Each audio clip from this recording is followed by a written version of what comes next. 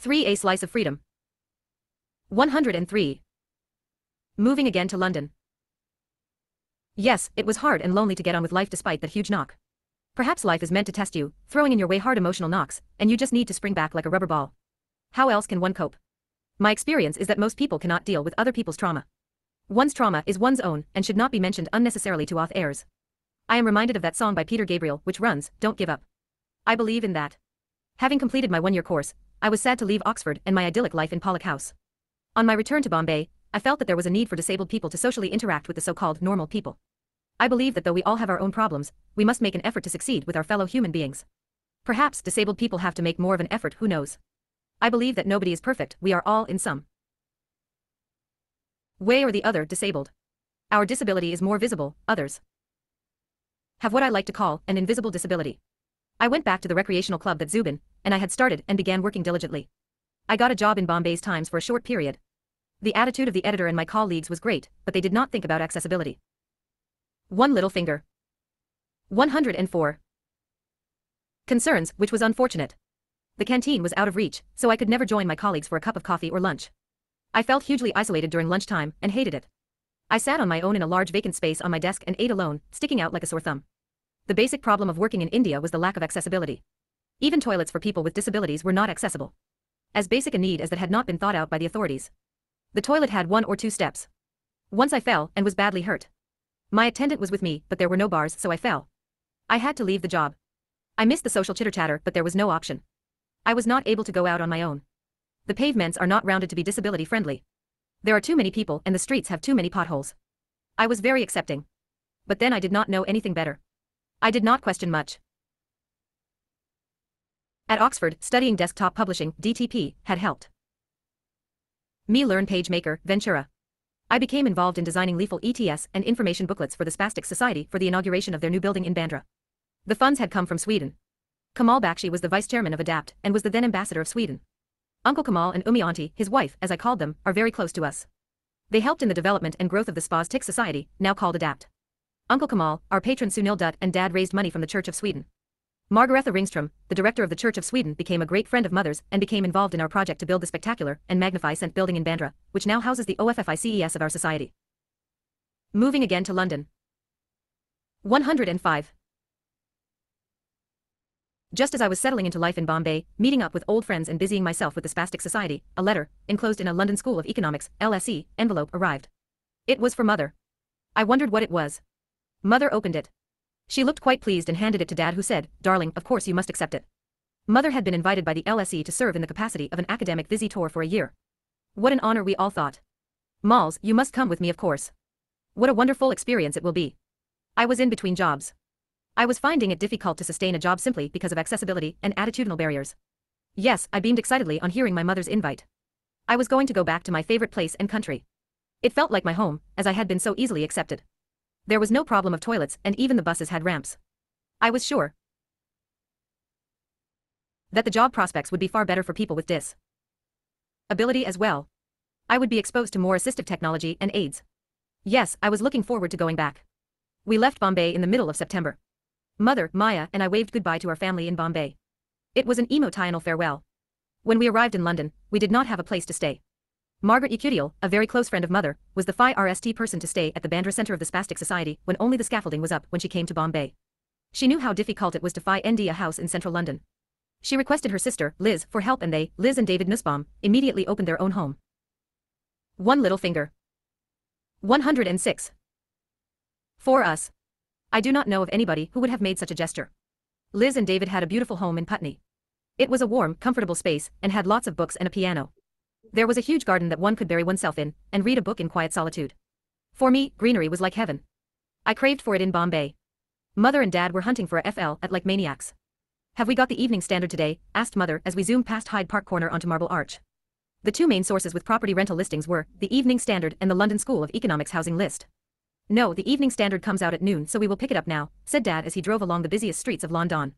He was very good at directions and could drive around with ease in any of the European cities. "Why don't we look at the LSE listings?" gestured Dad as he handed Mother the papers. "There's one on Baker Street," said Mother. "Malls, just see the number." "Please call it out," said Mother to me as we sat and sipped cold coffee at a Starbucks on Baker Street. The number had been written in phi any print, and I could read it despite wearing thick glasses. Don't be passive and lazy, said Mother. Mother was always urging me to do more to participate. I called out the number to Mother and an appointment was made for 5 o'clock in the evening. They came back beaming after meeting the landlady of the FL at. We like it but it's a bit steep. Moving again to London. 107. It was a huge 3-bedroom house with 2 bathrooms, a spacious kitchen, and a central dining room. I had a cozy single room. I used to love reading late, often staying up till the early hours of the morning. We converted the 3rd bedroom into a study. The FL had a massive kitchen where we ate breakfast. The kitchen was a place of solace for Maya, where she loved reading her Nepalese romances. Our friend Bobby had given me her old Amstrad. It was a simple word processor. I bashed away, attempting short stories and wrote long letters home to the rest of the family in India. At the Baker Street FL at, Dad loved shopping and bought everything in bulk. Mother had a passion for cooking, and the British palate seemed to be fond of her dishes. So we did a lot of entertaining. We stayed in Baker Street for a year. It was a year of luxurious splendor. AF to a year we had to move. Dad found another, smaller FL at on Devonshire Street. Again it was very centrally located, Oxford Street was a stone's throw away. Sometimes, Maya and I would venture into the interior parts of Soho, where Chinatown is, and we used to guzzle down dumplings and Chinese buns. Maya became a good friend. Regent's Park was just round the corner. At this time, Amy, my grandmother, came and stayed with us and the 3 of us would spend a lot of time together in the parks. We would make routine visits to Trafalgar Square and the city's various museums. I met up with my friends Rosie and John. Rosie had become a chaplain of a women's prison in Suffolk. She asked me to talk to the prisoners. What a great experience. Initially they did not know how to react to me. After my talk there were a lot of questions. Looking back, it was definitely one of my best talks. One little finger. 108.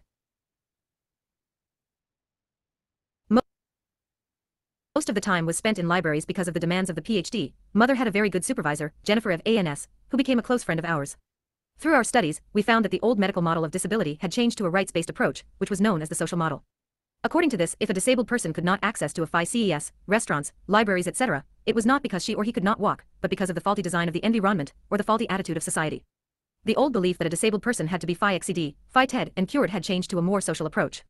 This definition made a clear distinct tie-in between the impairment itself, such as a medical condition that makes a person unable to walk, and the disabling effects of society in relation to that impairment. In simple terms, it is not the inability to walk that prevents a person from entering a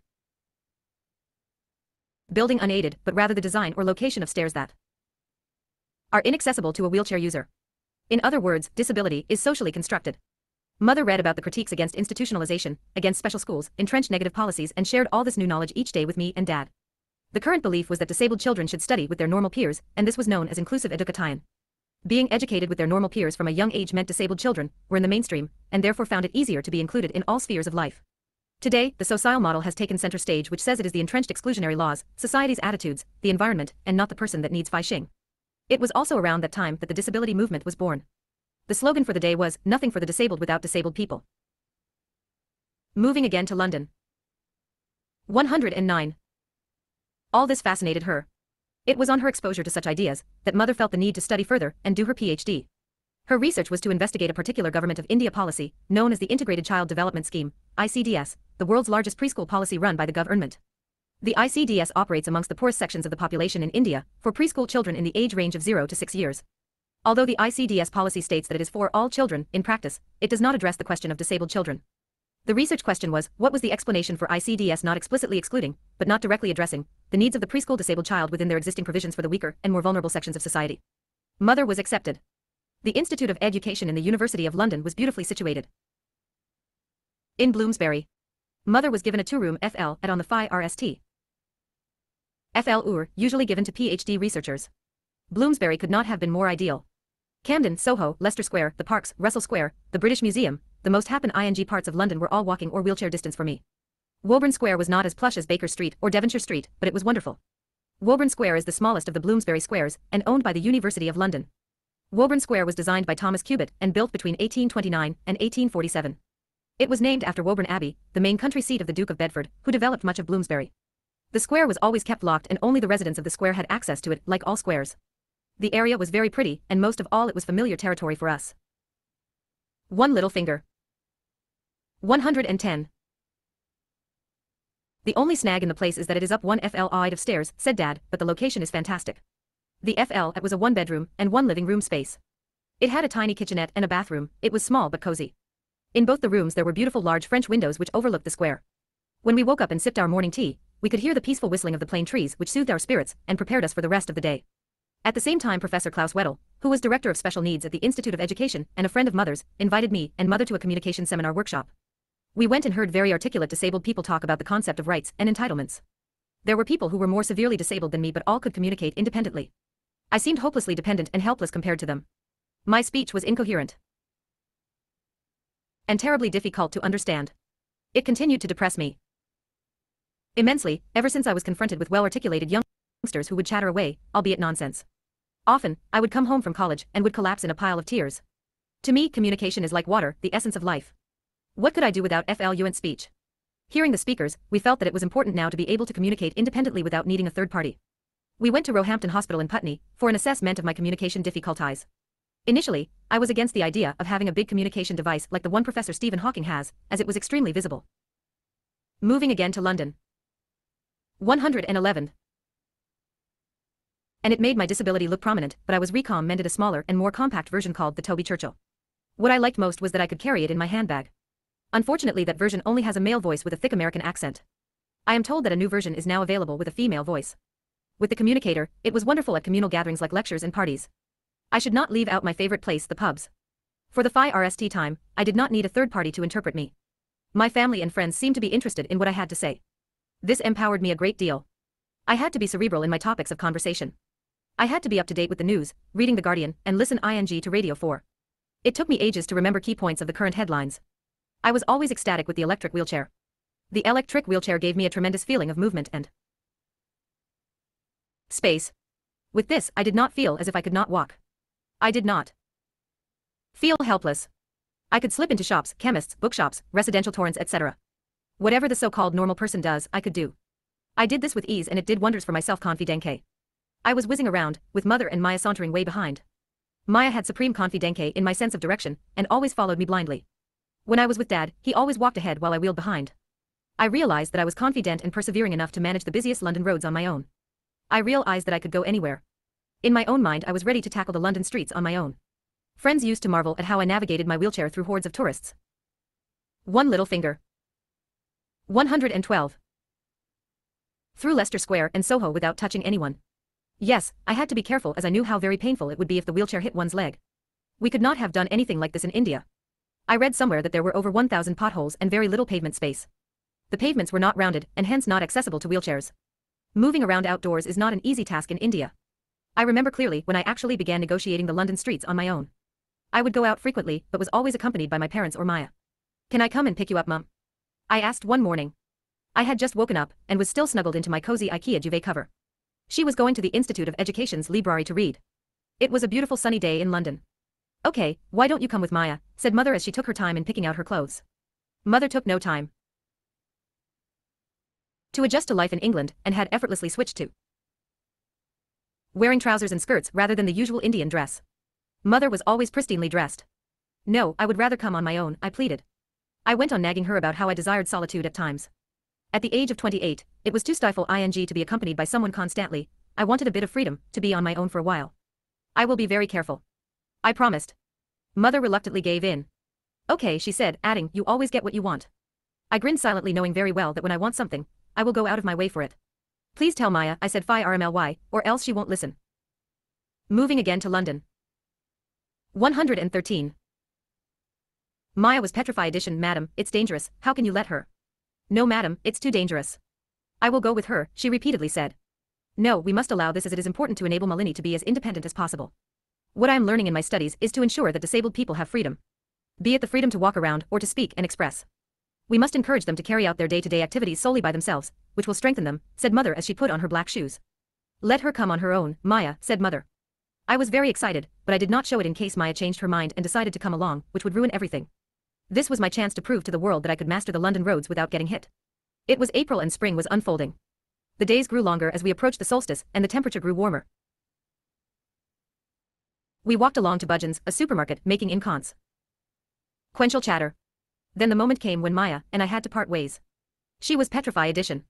"Okay, bye," I said confidently as I waved goodbye. I must admit that I was a trifle nervous myself, but whizzed along through Gower Street. I passed through University Street onto Woburn Square, and onto the concourse of the Institute of Education. I wanted to shriek with joy but restrained myself as I did not want people to assume that I was straight out of space or belonged to a lunatic asylum. "Oh hi," said Mother as she put her books on the back of my wheelchair. "Where's Maya?" she asked as though nothing unordinary had happened. "Don't you remember our conversation in the morning?" I said quietly. One little finger. 114.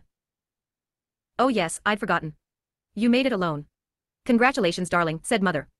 We sauntered home together. From then on, I went everywhere on my own, to bookshops, supermarkets, parks. I changed several buses to meet friends. For the FIRST time, I could shop on my own.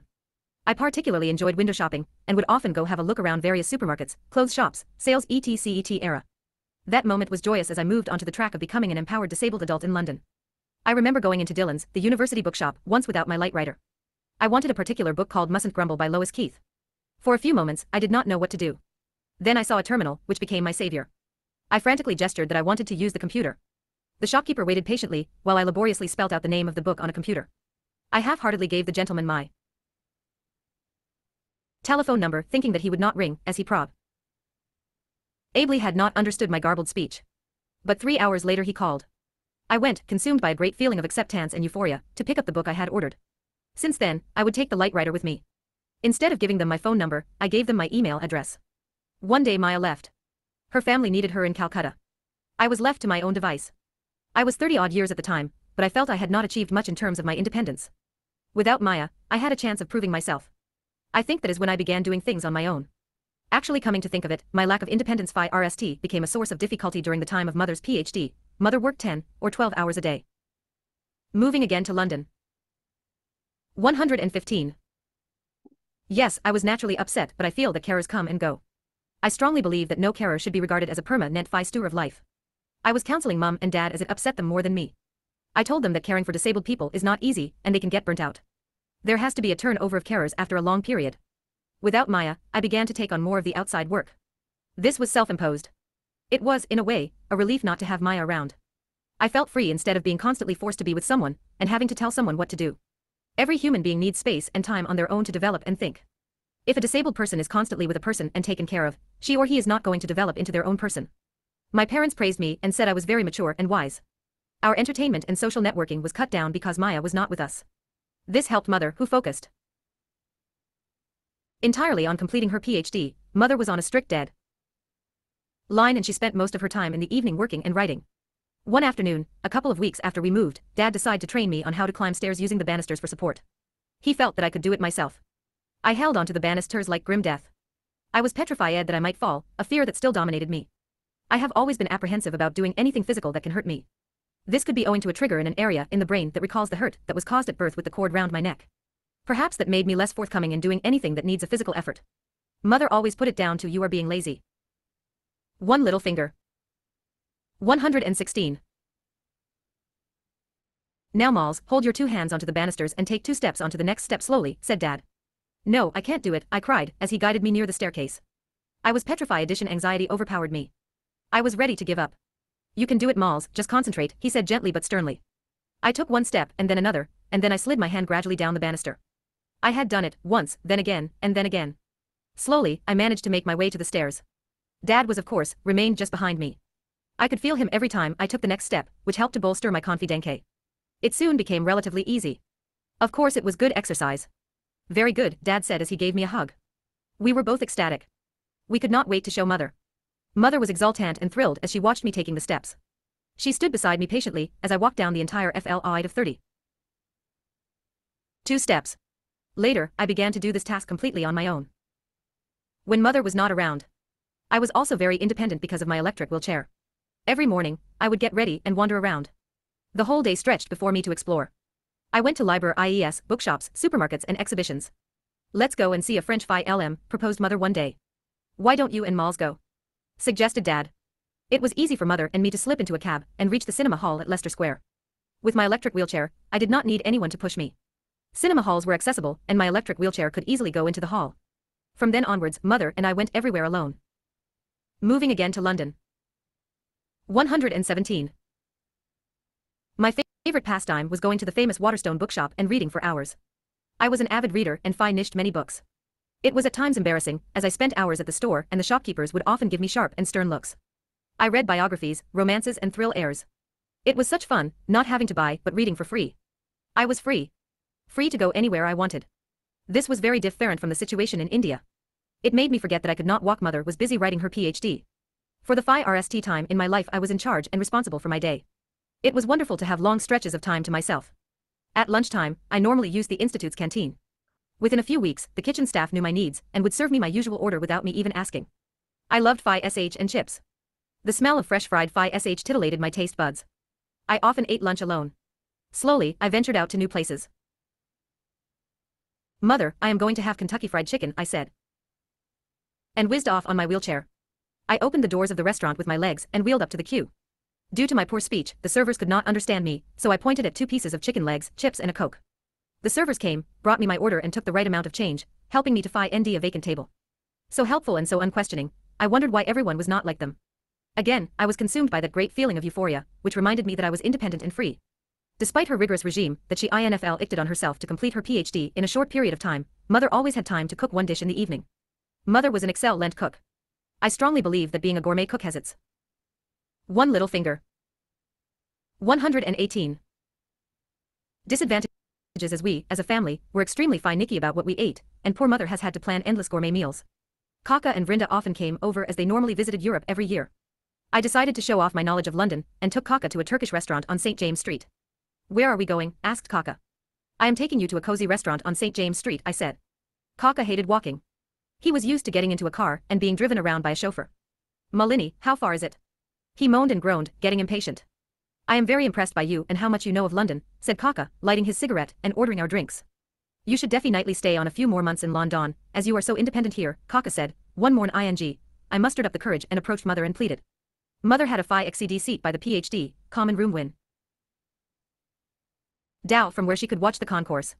She thought that she could keep an eye on my whereabouts, but she rarely could. Thank God the use of the mobile phone was not a common practice as yet. One day, Mother said, Malls, I will teach you how to use an email account. Mother had just completed a beginner's course in electronic mail use at the Institute of Education. She let me into the PhD study room with explicit instructions that I could be thrown out as soon as any PhD student came in. I agreed, and quite often, as students came and went, I had to. Moving again to London. 119. Move away. She logged onto a computer, typed the password, and opened a blank page on the computer screen. I typed a short email to my cousin sisters. She then showed me how to type in the address, and with the mouse I clicked send. I did this action 2 or 3 times. Within a day or 2, I got the hang of it. I acquired a number of email addresses of friends and relatives. I found the computer and Windows software easy to use, and I learned how to access my email. The email technology revolutionized my life. I was able to communicate on my own. I opened a Hotmail account of my own. Then while Mother was busy, I learned to research on the internet. I could read papers online or could search for jobs or look at what was going on. The internet opened up a whole new world to me. For the 5 time, I had access to any kind of information. To be able to get any information that I wanted really empowered me and stimulated my thought processes. I could also communicate with whoever I wanted without querying a third party. This also empowered my thinking tremendously. And I made friends with students who were studying for their masters and PhDs, and who were closer to my age. Having mastered the internet and my light writer, my skills of communication improved vastly. I had my own independent means of communication. This was a kind of freedom from being trapped by my speech impediment and communication difficulties. Seeing my contagious smile and friendly nature, as others often tell me, I became friends with quite a few people in the institute. Initially, due to my poor speech, I interacted with them through the internet. Slowly I hung out with them at the IOE bar, being able to communicate using my light writer. One little finger. 120. They were quite unconcerned about my poor speech. I used my light writer extensively. I began to grow in my thinking and began forming independent relationships. During the day, I managed the household chores like laundry and shopping for groceries. For the 5 time, as a woman, I had a choice of choosing my own things and choosing what I wanted to do, where I wanted to go. I got used to managing the days on my own and doing the shopping, whether it was buying the medicines the family needed, the toiletries, or the cleaning detergents. People in the supermarkets, the chemists and the bookshops, all came forward to help me, something that I had rarely experienced in India. I must admit I was slightly scared. I was afraid that my wheelchair would break down, or that someone may sense that I was alone and unnecessarily worry about me. If one really thought about it, I had stepped out from my body and the realization of how disabled I really was, because I was totally alone now with speech, which was difficult for others to pick up quickly. Yes, a million things could go wrong, as Mother often warned me, but I was not willing to let my thoughts go down that path. I decided I would worry about these concerns later. Mother was quite absent-minded. "Malls, do you want a mince pie?" she asked one day. "Yes," I said. A minute later we heard a scream followed by a loud noise. Mother ran to the kitchen. The microwave had exploded. She had put the Marks and Spencer's mince pie with the foil into the microwave. "I think the microwave has burst," said Mother ashamedly, not knowing what had gone wrong. When Dad came in, we explained the problem. He examined the microwave. "Can we exit?" asked Mother. She loved old things and hated buying new. Moving again to London. 121. Things. Dad was the opposite. He loved shopping and never believed in recycling or repairing. "No, it will cost more to repair. It is better to buy another," said Dad. So the next day Dad and I went and bought a new microwave. My wheelchair was always used by us as a pull-along carrier on wheels. We put the microwave in a big lawn dry bag and put it behind my wheelchair and carried it home. The old one was thrown out. "Malls, we need pasta and cherry tomatoes," said Mother one day, as she went off to work after having a quick cup of tea with me. I whizzed off past Russell Square to a Safeway in Brunswick Square. I had such good experiences in the supermarket while shopping. It was unbelievable how helpful people were. Nobody stared. Nobody asked me rude questions. If I could not reach for things, other shoppers would pass me an item. This was so different from India, where they would have come up to me and asked me a million questions, apart from staring at me. The cashiers took out the right amount of change from my purse, never more or never less. They or other shoppers put the bags of shopping on the back of my wheelchair, and I whizzed home. It was a good community experience. It made me feel like a contributing member of the family, doing my bit for the housework. Next, I tackled the laundrette. Dad and I usually did the laundry together, but on this occasion, he was busy, and there was a mountain of dirty clothes that had piled up. "Don't worry," I said one day. "Can you put the laundry bag on the back of the wheelchair?" I asked Mother confidently. Again, there was great resistance. "How are you going to take the clothes out? Who will put it into the machine?" One little finger. 122. I said, "Please allow me to work this out." Thank goodness I had democratic and understanding parents who encouraged me to be as independent as possible, despite some occasional resistance. I whizzed away on my wheelchair to Brunswick Square laundrette feeling rapturous at the thought of being useful and doing my share of housework. I entered the laundrette. The attendant in charge immediately approached me and asked if I needed help. I nodded smilingly. I then went browsing and ran some other errands. 45 minutes later I got back to make sure that the clothes were put into the dryer. Again, I browsed at the shops as I waited for the clothes to dry. I returned. The attendant again helped. I supervised the folding and had the attendant put it on the back of my wheelchair. Then I was off home. Slowly, with experiences that encouraged me to be more and more independent, I became bolder. 123. A bold French holiday. "Are you going on a summer holiday this year?" I asked Fiona during one of our long telephone conversations from Bristol to London. Fi and I have known each other since we were toddlers. Her mother's name is Janet, were pregnant at the same time. Both were living in the steel city of India known as Jamshedpur, where my father was based when he was working with Tata. Her parents, the Bains, and we stayed in a huge bungalow with gardens all around. They were called the Kaiser bungalows. Her father was working with a British company. Our parents soon became close friends. Our mothers were typical ladies of leisure, as they attended the same coffee parties and enjoyed the club culture.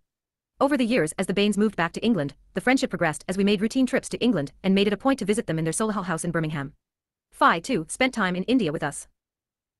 A summer holiday? "No, I do not have any plans yet," she said. "Why don't we go somewhere together?" she suggested. "Sure, why not?" I said unbelievingly. "Where would you like to go?" Paris slipped out from my lips as if we were playing a game. One little finger. 124. "Seriously, let's go," she said. "Yes, let's go. We will have so much fun." After I put down the phone, I promptly forgot about our conversation. I could not possibly imagine anyone wanting to take on the challenge of taking me, as well as the wheelchair, for a holiday. "Malini, I have found out the price of tickets for a round trip to Paris. Please call me back," was the message left on the answering machine one evening. It was midnight when I heard it. I had gone to see a play, My Girl, at the West End Theatre with my friend Judith, and then for dinner at a Chinese restaurant in Soho. I had to wait until the morning to get in touch with Fi. I rang her up at 9 o'clock sharp, eager to know what was on her mind. "If we spend a Saturday night in Paris, it will be cheaper," I said. Both of us had only a few pennies in the bank, but that did not deter us from planning a visit to the most romantic city in the world. So we were going. It seemed as it were a dream. We made the booking of a hotel through the Tour Brochure Access in Paris. The book proved to be a very worthwhile asset for our holiday. Mother rang up at least 20 hotels and tried to convey in her broken French that the booking required a disabled-friendly room with access for a wheelchair. The day finally arrived. I met Fiona at Heathrow, an hour before the flight was scheduled to take off. Mother advised her never to leave the wheelchair unattended and to always put the brakes on when it was stopped.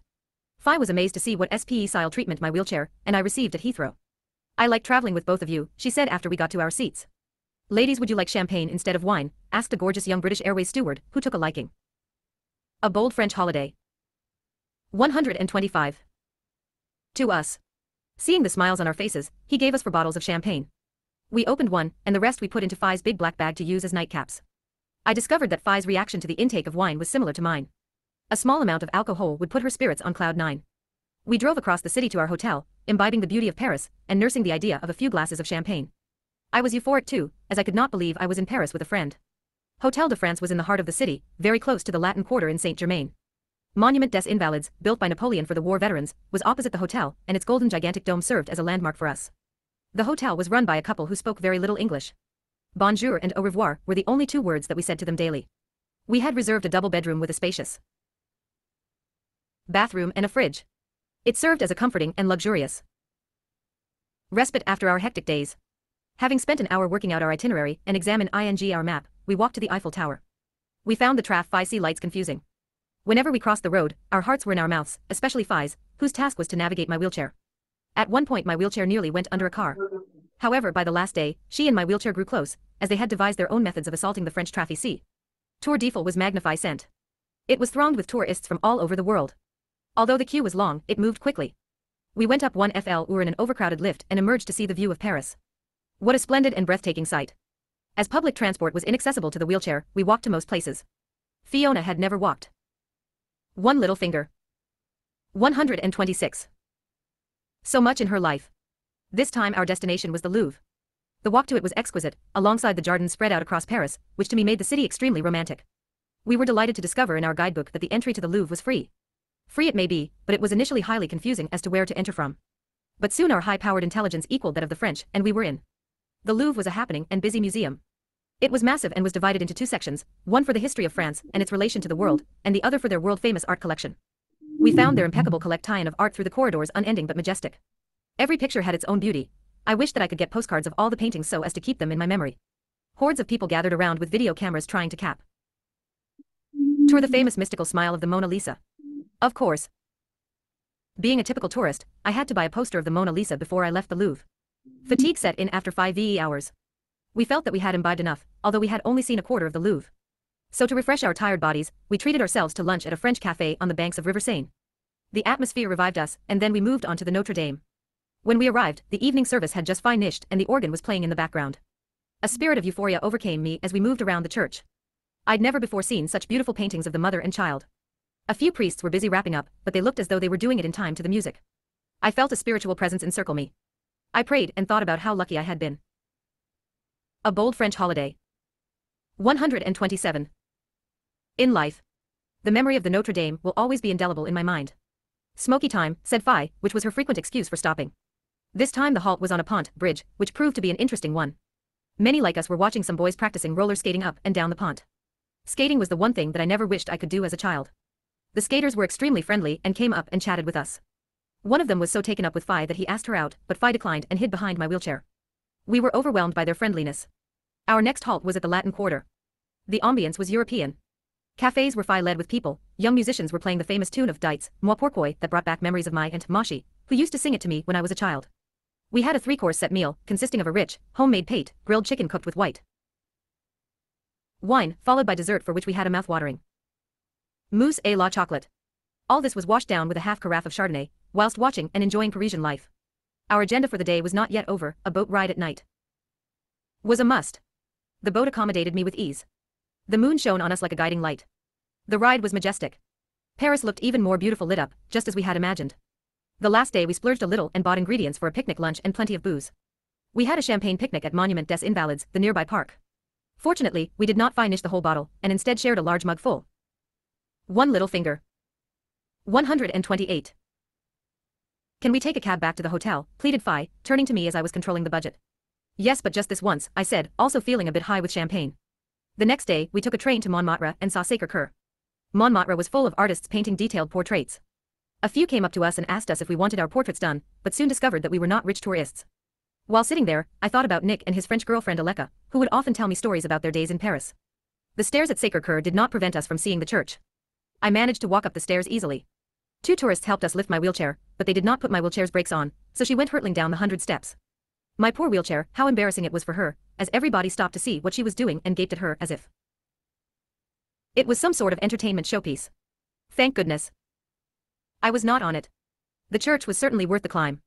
We discovered the lift too late. It was pointed out to us by a kindly priest. Phi had seen a cozy French bistro near the Latin Quarter the night before, and was determined to take me there as it looked like it served good authentic French food. We arrived too late, to find the restaurant closed, but we had fallen in love with the area. So we looked around and finally found a quiet Italian residential torrent. We ordered spaghetti carbonara and finished a whole bottle of Chianti which chatting and REFL acting on our hectic but exciting 3 days. Unfortunately, our holiday ended in a series of disasters. A bold French holiday. 129. First the taxi driver took us to Charles de Gaulle Airport instead of Orly and charged us double the fare. Phi was on the verge of giving him a sock on his face, which I somehow had to prevent. Luckily we had saved some money which we threw at him with utter chagrin. The second disaster was our plane at Orly Airport, which was facing engine trouble. We were kept waiting for over 2 hours. We tried our best to remain calm and patient, as all had gone well so far without a hitch. At last there was an announcement saying, certain passengers whose names will be called out will be transferred onto another flight. Our names were not on the list. Panic set in, but within 10 minutes a steward came and rescued us and upgraded us to club class. Although we eventually got to Heathrow, it was a couple of hours late. Mother was waiting, quite frantic. Then the next disaster occurred. We found out that our bags had been left behind. You will get them within a day, the British Airways hostess smiled and said quite nonchalantly. The only trouble was my 4 bottles of wine were in Fiona's bags, and Fiona was going to Portugal, which is where her bags were to be delivered. I lost a few nights of sleep worrying about whether I would get my French wine. 2 weeks later my wine arrived. 2 weeks. Imagine the sleep I had to catch up on. For me, it was a unique holiday. It was the first time in my whole 28 years that someone, apart from my immediate family, had had the courage to take me in my wheelchair out for a holiday. My spirits soared. I felt like a bird out of a cage. What a most memorable time under the bridges of Paris, down by the River Seine. 130. Empowerment in academia. I was becoming more and more independent. I was managing my own chores, my own shopping, my own social interactions. I was free, and not dependent on others around me. I felt empowered and was keen to face new challenges. It was mid-November, 1998. The academic term began in September, but the institute wanted to enroll as many foreign students as they could, even if it was a little later in the term. Foreign students brought in more income, as they were required to pay thrice the fee a domestic student did. The institute was FL-UDed with Japanese students. When they saw me, they would often bow down. It was a polite gesture. What does Malini want to do and like to do with her life? Said Anne, an academic friend of mother's. Would Malini like to study about the empowerment of women? Anne asked. Do you think she would feel more empowered if she did the Masters on Gender Studies? This focuses on women, there is. Sues their challenges and strengthening their beliefs through a study of well-known feminist theories, she said. I will ask her, I think she would be interested, mother said. How about studying again, Malini? Said mother as we strolled through Russell Square. I was now more adept on the computer. My power of communication had improved considerably. My one little Inger. Empowerment in academia. 131. Was a powerhouse of strength. I used email all the time. To me the email and the lightwriter boosted my confidence. They were my voice which was scarcely heard. My speed on the computer had increased tremendously. I interacted a lot with my parents and friends. They took time to listen and valued what I had to say. My opinion was asked for on many issues and people treated me as an equal. Also, London being such a cerebral country, one is constantly learning something new, through the radio, television, the newspapers and the people around. There is not a more intellectually stimulating place than London. After reading extensively about disabled people coming to the forefront of things and taking up the GHT for their own rights, themselves, mother began questioning me on what I really wanted to do. Also, being in the company of MA and PhD students spurred me on to thinking that perhaps I could manage the masters with my one little Inger. I cannot go up and down London aimlessly forever, I thought. Do you think I can? I said anxiously. Given a chance I could but try. The worst scenario is that I would not be admitted, or that I would fail. The chance came soon. An interview was set up for me at 4 o'clock with Professor Diana Leonard, the head of WOM and Studies at the Institute of Education. As I wheeled myself along the familiar institute's corridors, I felt hugely nervous of whether the professors would understand me. My Desarthic speech would surely be a deterrent. I would be compared to the normal student by a yardstick that judged the conversations they made and how articulate they were. I would surely fail with such a comparison. One little finger. 132. We knocked at the door, mother and I. Hi, said Diana. This is my colleague, Debbie. They both stood up and shook hands with me. Diana Leonard and Debbie Epstein were in their early 50s. Both of them were prolific writers, reputed and distinguished academics, who focused on women's issues. Diana's special area of research was women's work at home, which was a form of work that went unrecognized. Debbie's area of interest was gender and sexuality, and why some women's sexuality is hidden. I noticed that both Diana and Debbie were very sensitive toward me. They listened to my speech attentively. They asked me a couple of questions. Why do you want to do women's studies? Have you read any books pertaining to women? I mentioned a couple of books by women writers, which seemed to impress them. The interview lasted 15 minutes. I used my voice synthesizer as much as possible throughout the interview. Finally, they told me that they would let me know. For 2 weeks, I was on tenterhooks. Then finally one morning, a letter arrived. Dad usually came in from the gym with the post. Malls, there is a letter from the institute. If you wait for 5 minutes, I will make myself a cup of tea and open the letter, said Dad. Those 5 minutes seemed like 5 hours as I anxiously waited for Dad to open the letter. He pottered around endlessly, making his tea. I was sipping my mug of tea, but my eyes followed his movements. My stomach churned. I was convinced that it was going to be another rejection letter. Now let's see, he said as he took out his gold-plated letter opener, which I recently gifted him for his birthday, and read out. Empowerment in Academia. 133. Dear Miss Chib, I take the opportunity to inform you that you have been granted admission to the master's program. I was stunned for a few minutes. Congratulations, said both mother and dad as they hugged me. We were all ecstatic. We soon passed on the message to Nicole. We must get a scholarship, said mother in her usual practical way. She always said this. Yes, I readily agreed. I told my friends Charmaine, who was from Malta, and Greg, who was from America. Hi, I said to Greg as I got into my electric wheelchair. Greg was in the middle of completing his master's dissertation. Greg and I had long heated discussions about the social model, society and people. I showed him the letter. Good for you, but it's a lot of hard work, said Greg Kasu ally. I know. It will need a lot of work and writing. I hope I will be able to do it, I said apprehensively. You will need more time, said Greg practically. See, you need to look into the Students with Disabilities document pub. Lished by the Institute of Education, he suggested, I am going to Manhattan to have breakfast. Are you coming?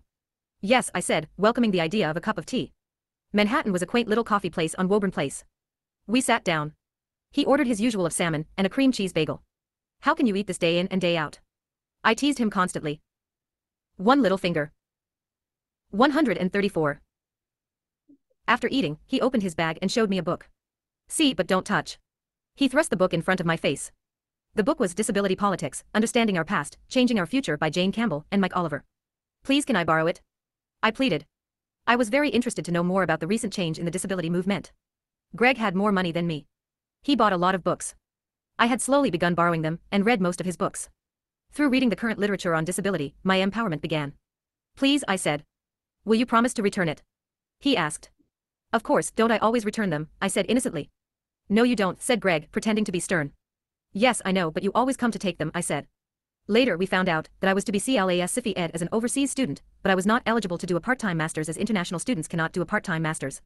How incongruous is the economics of it, a foreign student in a 4-year program obviously brought in more revenue. Was there any thinking here? That evening, we had a family meeting. I revealed what Greg had mentioned. There is no way that Malls can do the master's in 1 year. Her speed is too slow, said mother as she sipped her cup of tea. We need to ask the university authorities to allow you to do it for 4 years, said mother. This is outrageous, it is unreasonable to expect Molly to complete her master's in 1 year, said my tutor professor. Empowerment in Academia. 135. Diana Leonard in her clipped British accent. Diana had a PhD from Cambridge. I will write to Mr. Ward saying that there is no way that Molly can do her master's in 1 year. Mr. Ward was the deputy director of the institute. Emails went back and forth from Diana to Mr. Ward. Finally the battle was won. I got a call on a July morning in 1998 at 9 o'clock. Hello Molly, can you please come and see me as soon as possible? Said Diana. I got ready as quickly as I could, and went to Diana's OFFICE. I wondered what could be wrong. I always imagined the worst. Has my master's admission been refused? Molly, come in, said Diana, opening the door and making space for my wheelchair. This came from Mr. Ward, Diana said and showed me the letter. The letter said, Dear Diana, the institute has granted Ms. Chib to do her master's over 4 years. Yours sincerely, David Ward. Isn't it great, said Diana. Wow, I am so thrilled, thank you very much. You have done everything, I said, beaming. It's going to be a lot of hard work, Diana said as I left her room. Yes I know, but thank you for believing in me, I said naively. The battle was by no means over. The next obstacle was AC accommodation. One little finger. 136. Where are you going to live? Said Jane one afternoon as we strolled through Russell Square. Jane and I were good friends. Jane worked in the students' registry. You know that the institute won't give you accommodation. Jane said. Why? I asked. The institute doesn't offer accommodation to part-time students, said Jane quite matter-of-factly. Jane was one of those Britishers who were sticklers for rules. The next day Jane and I met at Russell Square for a cup of tea. My desire to be independent was so great that I checked out every student accommodation hall, making my way to each on my wheelchair. I went to every hostel in the vicinity, the YWCA, and other such halls. Some places had disabled-friendly rooms, but the answer was always negative.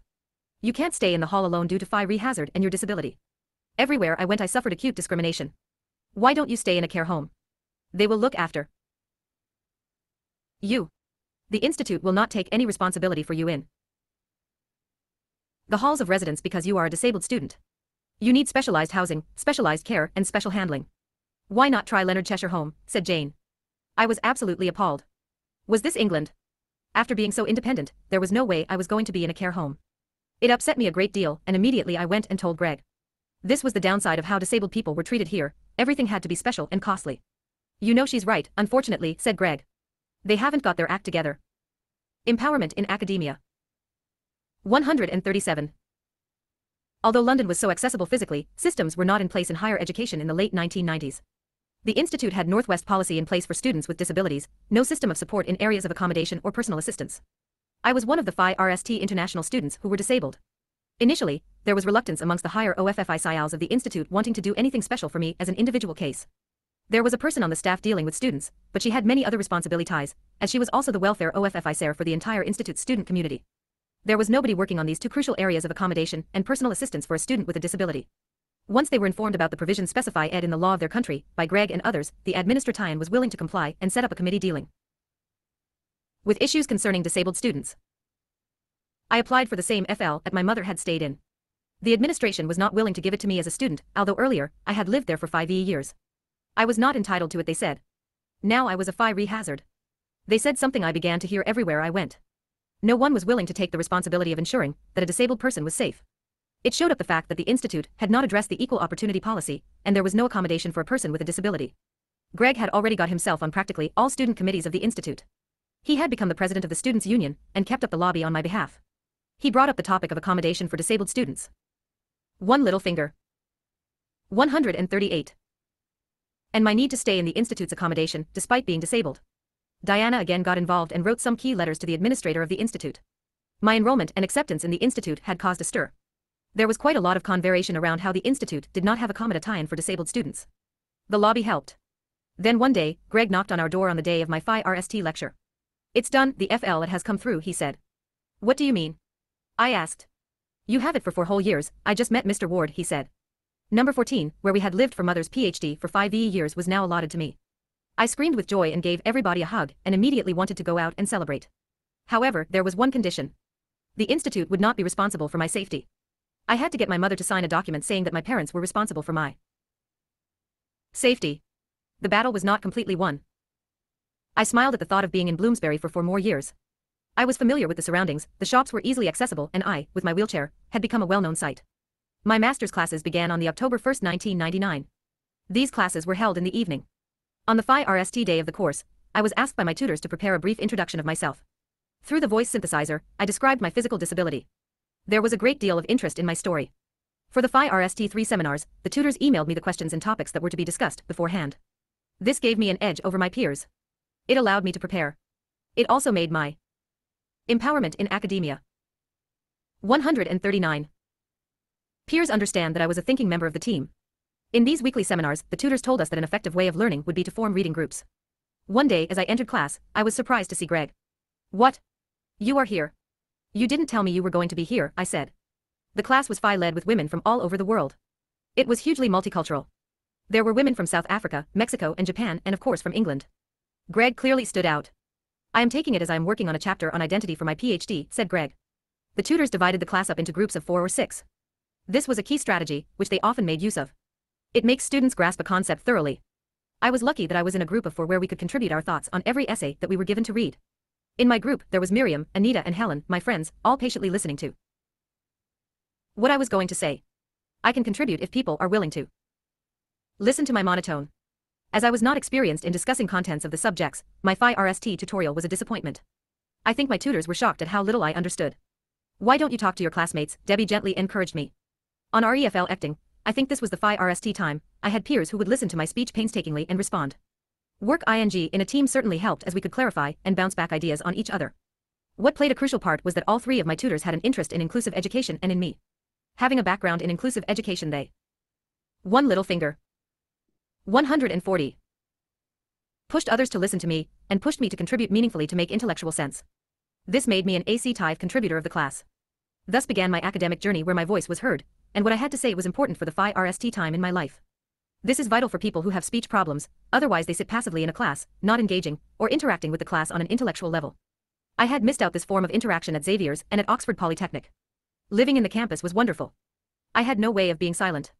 I met all my peers in class as well as socially, and they soon got to know how to understand me. "Why don't we meet at 9 o'clock for coffee?" said Miriam. "Great. Let's have coffee up in my FL I said. Miriam, Helen and Anita came over and we tried to deconstruct the texts. The texts that we had to read and understand were hard. The style in which they were written was at the master's level. I spent hours in the library trying to absorb the texts. Slowly I shed my embarrassment and shyness of not being able to speak the Queen's English and began to speak in class. I began vocalizing and recounting little stories of how people oppress me and discriminate against me. Although we talked about independence and the social model, clearly again, society had not grasped it, and was not willing to accept me as I was. Once as I entered the lift I said, "6 please." Looking very alarmed, the lady quizzed, "Are you alone? Where's your helper?" I shook my head and luckily for me the lift stopped at my FL and I whizzed out before the lady could say anything. I had done this several times before during Mother's PhD, and no one had ever questioned me. When I Empowerment in Academia 141 reached my classroom, I regaled the incident. My classmates and Diana were furious. On another occasion, I decided to go to the university canteen known as University College London UCL for lunch. I went in and stood in the long queue. There were throngs of freshers all in line queuing up for food. I took my cutlery and was waiting my turn to be served. In my mind, I thought maybe I was going to experience some difficulty in communicating what I wanted, but I went along with the crowd to see what happens. A young man in his 30s came up to me and offered his help. He turned to me and said, "Can I help you?" I accepted it with alacrity. He ordered a chicken korma and chips for himself. "The same for me," I said, and also gestured as it was on the board. The young man told me to go and sit while he got the food. I found a table. The food arrived. I managed to tell him to cut it up. When I believed all was well, his companion arrived. She was awful, she was very rude. She came up to the table and ignoring me said, "How is she alone?" "She can't be alone as she doesn't know her mind. I have worked with these type of people before. These people do not know their mind, they are mental." She was young, quite attractive, wearing jeans and a t-shirt. "Who are you with?" said the man, anxiously. He had been so kind. He was in his late 30s. I gestured to him in between mouthfuls to please go and sit with his friends. "Who is with you?" the girl asked again. "I am on my own," I said with great conviction, but it was useless. One little finger. 142. "Can I see your bag?" She asked me loudly, as if I was deaf. "No you can't," I said. I really felt like an old woman who refuses to part with her bag. There was something about not wanting to part with one's bag, it was like someone taking your independence. "I am okay. Please don't worry. I am fine on my own," I said forcefully, but it was pointless, as she obviously did not understand my speech. "I am going to call the management," the bossy girl said to her man friend forcefully. Reluctantly, I let go of my bag and took out my purse. My purse had only the cards of my Bombay address, which was probably a good thing. "Are you a writer?" asked the man. "Yes," I said. At last I thought that they had understood that I had not got a mental problem. I ate a few mouthfuls and thought all was fine with the world, but not for long. Miss Bossy Chops returned. "I am going to go call the management. I know what these people are like, they don't know their minds," she repeated. "Someone must be with her. She can't be on her own. I have worked with these mental people. It can be very dangerous," the girl said as she got up. One of the UCL security guards with his radiophone came with the girl. "No one has reported her missing," the security man said, "but we will look after her." With that, she made her exit. The security guard hovered around but soon left, realizing I was just finishing my lunch. What a traumatic episode. I had been living in the institute's premises for over 5 years, where I Empowerment in Academia 143 had become quite well known. Nobody had been so offensive. There was nothing I could do but grin and bear it. I never went to UCL again. I related the episode to my friends that evening. Society here is so used to seeing disabled people being accompanied by their attendants. They did not know what to do with someone like you who was unaccompanied and needed help, analyzed Greg. My friends, Diana and my parents were furious when I told them. After reading extensively, I found my niche. I began to intermingle episodes of my life with feminist theories. It was to see my own life as compared to non-disabled women. For one of the seminars, the topic was difference and diversity. The word difference is being used to describe the difference between women themselves as well as differences between the two genders. Initially, women's studies implicitly was meant for only white, middle-class, heterosexual, able-bodied, Western WOM. And women's studies previously did not explore women from different classes, ethnicities, color, disability, sexual preference and age. The course enabled me to discover more about myself as a disabled woman. I read more and learned how disabled women were disempowered. My tutors Diana Leonard, Debbie Epstein, Elaine Unterhalter, Jenny Corbett and Eva Garmanico gave me the confidence to question what I did not understand. They also motivated me to read more on women with disability and wanted to know about my experiences as a disabled woman. I started talking and asking questions in class. It was the first time in my academic life in higher education that I had a one-to-one independent relationship with my tutors. They got to know and understand my speech. The system. One little finger. 144. Of teaching was very informal. It was more of discussion and of course, we were put into small groups. Being in a small group, I talked and participated more. During my first year, Diana Leonard organized a meeting of all the faculties at the institute in which I was going to be participating. The library and the computer center began to be particularly attentive to my needs. In the 4 years of my stay, there was a change in attitudes. Modify cations were made to the stairs, which were not accessible, a stair lift was put in making the canteen, and the bar accessible. These changes were implemented for one student, me. I remembered the terrible times I had in India with no ramps, no toilets or access to libraries, and the canteen in St. Xavier's. As the course progressed, I focused on my individual experiences as a disabled woman. I identified with the writings of an author called Jenny Morris, who was a leading disabled feminist. In Britain. I agreed with some of her theories. Before Morris became disabled at the age of 21, she was actively involved in the women's movement and the labor movement. Trying to make sense of her new identity as a disabled woman, she put her own personal experience into a broader framework, thus making it political in keeping with one of the central themes of feminism, that personal is political. By personal is political, she referred to how a disabled woman copes in her everyday life and the relationship of this with the outside world. A disabled woman might need help with personal care, housekeeping, support with child care, and a number of other responsibilities that a non-disabled woman would take for granted. This did not mean that it was her private individual problem. Society and state needed to. Empowerment in academia. 145. Address this. As without the help and support of care staff, disabled people would just have to stay at home. Personal is public. What well-known feminists with disability ties have done is to publicize their own personal experience and put them in a wider context. This wider context makes personal assistance a matter of social concern, a social issue rather than a private and individual one. A disabled person must have a professional life. The amount of personal assistance would be decided by the social services. Again, if there are no disabled-friendly toilets in a public place where disabled people visit, the issue becomes public impinging and restricting a disabled person's life. These issues concerning disabled people are not merely individual and personal, they are public issues which need to be politicized. If there is no ramp in certain places, it is not a personal problem, but a larger problem which affects all disabled people, not only me. Having access in certain places is crucial not only for disabled people but mothers who have small children in prams, senior citizens, people who have just had accidents, etc. Other feminists also suggest that being both disabled and a woman is a double disadvantage, which means that women with disabilities have to struggle with the oppression of being a woman in a male-dominated society, as well as the oppression of being disabled in a society which is dominated by able-bodied people. Through reading, I found out that there was a cultural association to disability with dependency, childlikeness, and helplessness. A disabled man on the other hand is viewed as a wounded male, while a disabled woman is not able to fulfill the cultural expectations. She suffers again due to the cultural stereotypes associated with women being caregivers. One little finger. 146. Even the media portrays that the common role of most women is of a primary caregiver in a family. A woman needs to have characteristics of nurturance, warmth, tenderness, and compassion. Other duties that a woman is required to perform include childcare, spouse care, cooking, feeding, soothing, nurturing a relationship, and patching up tiffs within the family system. The stereotypical thinking is that women with disabilities are unable to provide this kind of nurturance for a man, nor are they able to satisfy his sexual and emotional needs. I have noticed that it is easier for a disabled man to get an able-bodied partner because society is conditioned to having and seeing women doing most of the housework. It is unheard of men doing all the housework or being positioned as a carer. I also learned about the body beautiful concept. Tradition ally, women are only considered to look beautiful and that is it. Most men desire their women to be attractive and beautiful. As far as a disabled woman is concerned, she always gets unnoticed because her body is different. An American feminist writer and researcher, Susan Rendell, has called it a rejected body. Thoughts that occurred to me at that time were about some of my failed relationships with men. They must have only seen my body and rejected me. I have had a hard time accepting that I am trapped in a rejected body. A body that is not sexually attractive. Some people argue whether sex is that important. Well, in Xavier's I have studied psychology. Sex is a basic physiological need that even animals have. Like any other person my age, I adore romances. Being in the mainstream of life, one sees a lot of images of a man and a woman together. As I grew older, I naturally desired sex and a relationship. Like most women, sometimes I crave to be in the arms of a man. Most men look at me as asexual.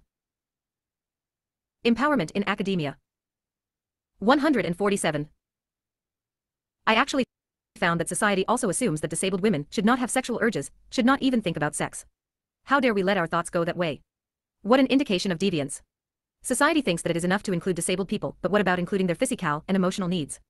It is crazy, but society on one hand thinks that disabled people should lead normal lives, but when it comes to the crunch of having an intimate relationship with a person who is disabled, they get scared and pretend that the problem is not theirs.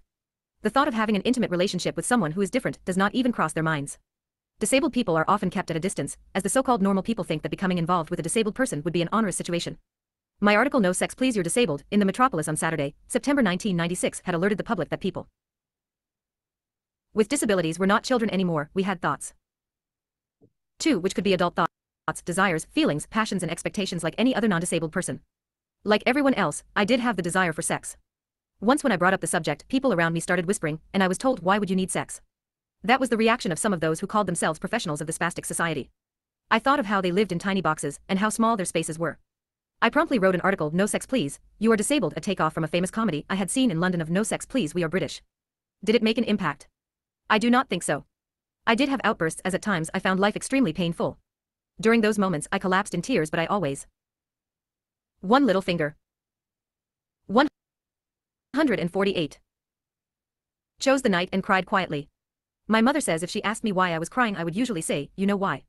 She too would go away and cry. When I am in an emotional state, I cannot figure why the tears keep rolling down, I cannot control them.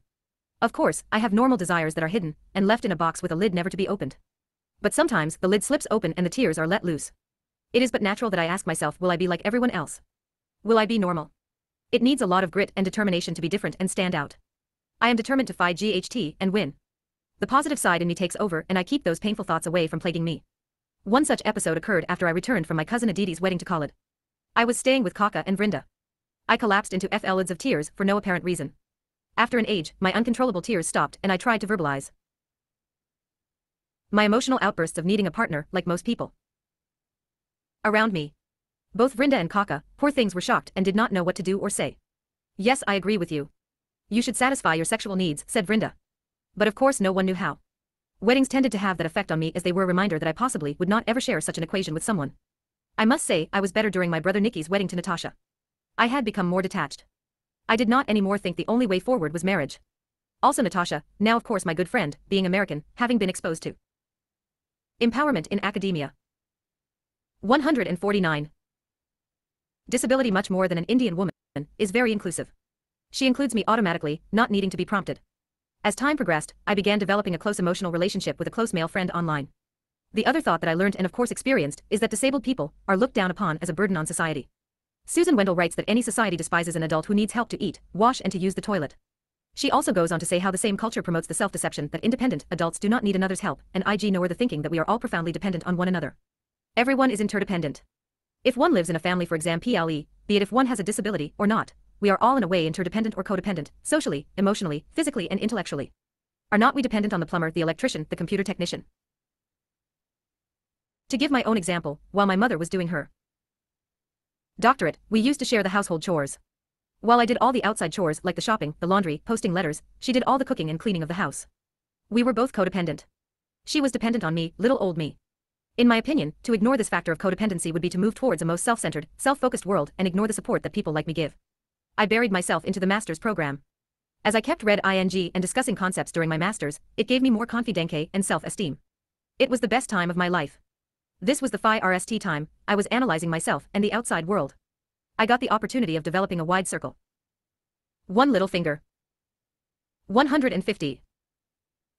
Of friends and having deep relationships with women the same age as me.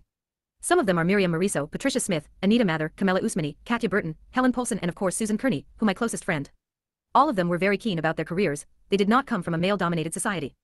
By interacting with them, I was able to broaden my knowledge and enrich my life. With feminism came the understanding that it is crucial to start from the knowledge of our everyday experiences to develop a broader picture and understanding of the oppression of women. This expanded to a recognition that this applies not only to generic women's oppression but also to the different experiences and ways in which different groups of women, including women with disabilities, are oppressed. Living on one's own with friends, being accepted for what I am and learn ing, boosted my confidence and empowered me. It made me believe in myself that I can be included in the mainstream of life despite my disability. My one small finger did not let me down. I became quite adept and fast in writing essays and keeping to deadlines. Only it was slow and laborious. I found the 4 years intellectually invigorating and emotionally empowering. Were it not for my friend Greg and my mentor and guru Diana, I would not have gone through this meaningful and stimulating period which brought me to the crossroads of life, as I began to case tie in myself in terms of who was I. I was, for the RST time, able to accept my own identity as a disabled woman, and was proud of being one. 151. Living on one's own. My road to independence and living alone started when I came back to London with my mother in 1996. I was able to master the daily chores as everything was so accessible and everybody around was eager to help. Klaus has invited us for a weekend, said mother one day, stirring the pasta sauce. Why don't we go, Dad asked. Please, can I stay on my own, I pleaded. You can't stay alone, mother said promptly. My friends, Helen and Keith, are coming. I will ask them to stay on a little longer, I said confidently. Helen and I had gotten to know each other in Oxford. She used to teach at the Polytechnic. After we were introduced, it did not take us long to become good friends. Helen was a poet. How do you know if they want to spend the entire weekend with you, mother inquired. I will find out, I said. I dialed their number. Hello, said Helen. Hello, Helen. It's me, Molly. Mithu and Sathi are going away this weekend. Would you like to come and spend the weekend in London? I asked. We'd love to, said Helen, sounding very pleased. Mother was hovering near the phone. One little finger. 152. Can I speak to her, asked mother, not trusting that Helen had gotten the right message. I handed the phone to mother. Hi Helen, Sathi and I are going off for the weekend and Malini was wondering if you would like to spend the weekend with her here in London. Do parents realize how overprotective they are? Yes, we would love to, said Helen. Then what time do you think you will come, asked mother. We will come by 6 o'clock, said Helen. Where will you meet them, asked mother, as usual anxious and micromanaging. Don't worry, I'll send them an email and we'll meet them at the Institute foyer, I said. Okay, that seems to be a good arrangement, said mother. I uttered a shriek of joy. This is very characteristic of me. When I am pleased, I shriek with delight. For the RST time, I was going to be alone in London with my friends. On Saturday night, we decided to stay in, watch a video and experiment with our cooking techniques. Molly, where's the oven switch? Helen asked. It should be there, I said, getting up in my walker trying to look but failing to locate it. These are practicalities I had no knowledge of. Keith, can you come here and help us find the oven switch? Commanded Helen. Helen was essentially a feminist but a great householder. Poor Keith was enjoying a few minutes away from the ladies, reading the newspaper. Okay, coming, said Keith. Living on one's own. 153. It took us the next 15 minutes to find the switch. This was a completely new learning task for me. Dinner is ready, said Helen. We had a lamb casserole, garlic bread and salad, not to miss a bottle of Chianti. For dessert we had a lemon meringue pie. When we were going to bed, I thanked Helen. Wouldn't you do the same for me, she said as she helped me put on my pajamas. I nodded and would always remember our conversation. We had a lovely weekend. My mother and dad looked extremely refreshed when they returned. Must make them get away more often, I thought. I was happy that they were back but glad that I had had some time alone with my friends. Soon I had another occasion to be alone. Mother and dad were needed in India. They would be gone for 6 weeks. It was pointless for me to go and come back. It was also too expensive. It was the monsoon season in Bombay, and after my newly found freedom, I found the thought of ing back to India unappealing, as I would be trapped at home. Most of the time. Mother, please, I will be able to manage. Let me stay in London on my own. This was a difficult request for my mother. Most of the time that I spent away from them was carefully structured, and to leave me alone in London was not going to be possible. What if something happened to you? What if you became ill, mother said. Nothing will happen to me. Don't assume the worst, I begged. I could be very obstinate, and once I made up my one little finger. 154. Mind, I hated to budge from my decision, one of my disabilities among many. Let's see, said mother as she ironed some of our clothes. The conversation for the next few days always centered around the subject of whether I was or was not to be left alone in London. 2 weeks later dad asked mother, darling, how many tickets shall I book? I think 2. Malls is very keen to stay, and we have to respect her wishes. Mother was essentially hugely democratic, though she loved structure and organization. On hearing this, I instantly gave her a big hug. This time, I asked my friend Claire to stay with me. She came over to discuss her stay with me. The previous night, mother had cooked a vegetarian meal. Claire loved Indian kana, food in Hindi. Claire and I had met through our mothers who were good friends. Her brother Charles also had cerebral palsy like me, and coincidentally, we were in the same school, both in Shane and Delaru. While we were in Shane, our mothers, Shirley and Mithu, became close friends. When we returned to England this time, we met up after 20 years. They reintroduced Claire and me. When Claire and I met, we bonded immediately and became good friends. It was at this time Claire was forming a group called Project Discover. The aim of this group was to create a virtual environment for disabled people. She and I spent hours working on proposals. At the dinner table, as we discussed the details of Claire's stay with me, Mother repeatedly asked, "Will you be able to manage alone?" We both assured her that we would. The day arrived for Mother and Dad to depart. "Will you be okay?" asked Mother for the 10th time, as she put her last essentials in her suitcase. "Yes, of course," I assured her. Living on one's own. 155. By that time, I was trying to keep a brave face. We walked down the stairs. I was painfully slow as it is, but today I was doubly slow, as I was a bit on the teary side. I guess when one is emotional their balance gets slightly affected. "Bye," said Dad as he kissed me, adding, "This is what you wanted, so don't cry. Men do not understand why women cry." "Bye," said Mother through her tears, as she hugged me goodbye. Her dark glasses were on. She always put them on when she cried. The minicab drove off to Heathrow Airport. To soothe my emotions, much like the English do, I indulged in a cup of tea. I found a cafe at Russell Square where I sat quietly and dried my eyes. A mixture of emotions passed through me. I was happy to be finally on my own, but sad that my mother and dad had left. We did so much together. We were more like friends. As I zoomed around on my own, I met so many different kinds of people. People usually would come up to help or to converse, which, though on a superficial level, made me feel good as I felt included. After my cup of tea at Russell Square, I decided to check my email. "Are you a student?" asked an attractive Asian girl. I was searching for a computer to do some internet browsing. It was August. All computers were occupied as the MA students needed to complete their dissertation. "No," I confessed. "Then what are you doing here?" she said, trying to be fierce. "My mother is doing her PhD, and I wanted to use a computer," I said shyly. "These computers are only meant for students," she said. I gave her one of my sweet, angelic smiles. "Okay. Just this once," she said. One little finger. 156. "What's your name?" I asked Camilla. "Yours," she said. It was through such interactions that I came to know more and more people, which served to reinforce my independence. I realized that I need not be so apprehensive of managing without Mother and Dad, and that I would be just fine. Claire moved in that evening. One evening, Claire asked me, "Malls, who does the laundry?" "I do it normally," I said. I told Stella, my carer, to put the laundry bag on my wheelchair, and I whizzed off to Brunswick Square. I dumped the laundry and easily found someone to help me put all the laundry into the washing machine. I told Claire about this. "I am impressed," Claire said as she came in from work. For my care, I had 2 people. One came in the morning and helped me with my bath and getting ready, and the other came in the evening to help with dinner. For the first time, I had to cook for myself as my evening carer came from Nigeria and knew how to make only Nigerian food. I used to tell my carer what I wanted and how to make it by telling her exactly what to put into the dishes. It was a step-by-step cooking process, and she greatly enjoyed it. My cooking was not great, but it was edible. I made meat sauce and pasta on a regular basis in those days. Pasta was considered to be a wholesome, student-friendly meal. "Let's have a party," said Claire one day. "Okay," I said. It was the end of summer. We managed to squeeze in about 30 people in our small flat. "Shall we open another bottle of wine?" suggested Claire. It was about 10:30 p.m. We felt we had not had enough, so we living on one's own. 157. Opened another bottle. It was a disastrous decision. We both took 2 or 3 sips and got hopelessly sick all over the carpet. Our intake of alcohol was obviously a trifle too high. The tedious task was to quickly remove the stain and the smell. 6 weeks passed without any hassle, and I managed just fine. Mother and Dad returned from India, and we soon settled back into our routine.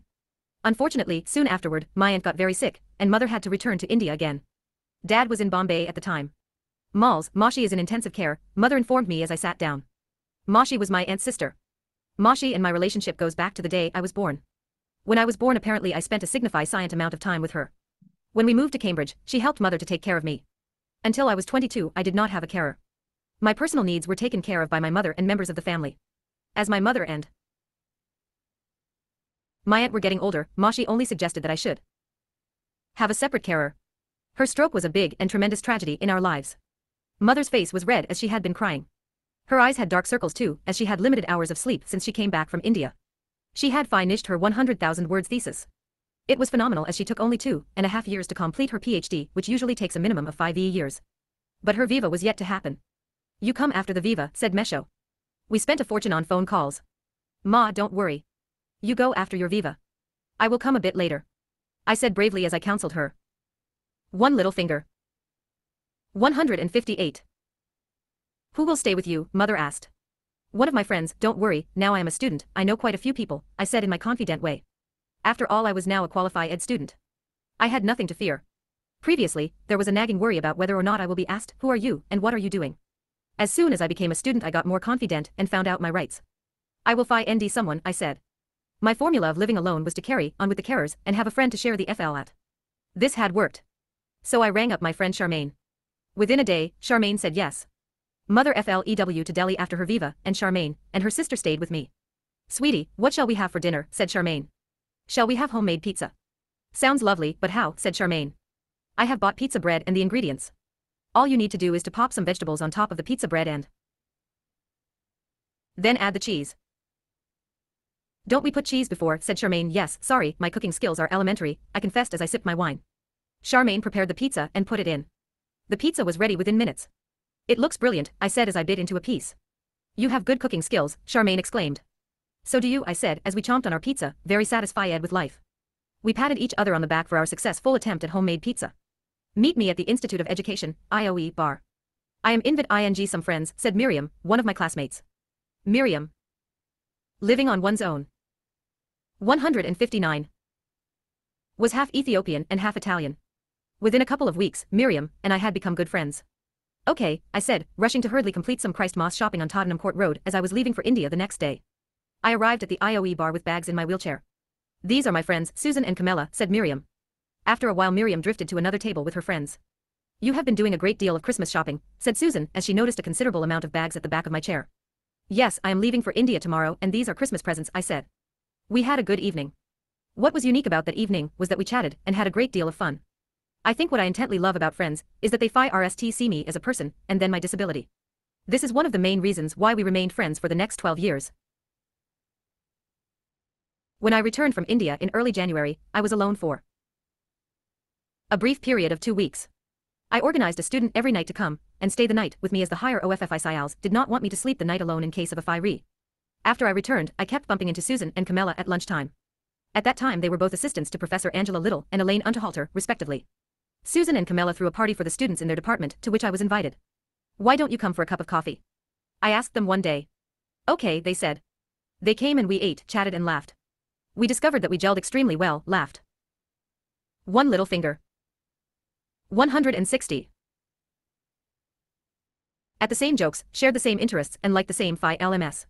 We are having another party, so we are doing some shopping, they said as I bumped into both of them in Brunswick Square one day.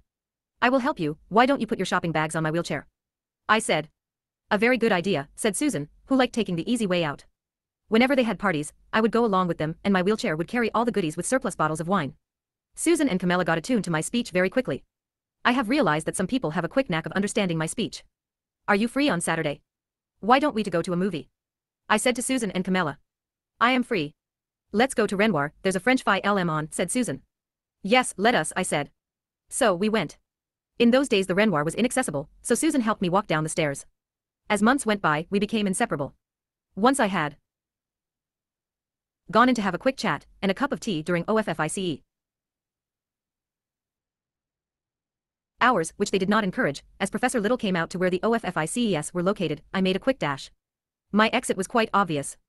Being on a wheelchair one can be so conspicuous. There is nothing subtle about me. All three of us became extremely close. I am going to Paris with the students, said Susan. Do you both want to come? She asked Miriam and I. Yes, I would love to, I said. Living on one's own. 161. When I told Dad, he thought about it for a while. Well, if Miriam is going, then you can, said Dad. We scheduled a visa appointment at the French embassy for the next available night.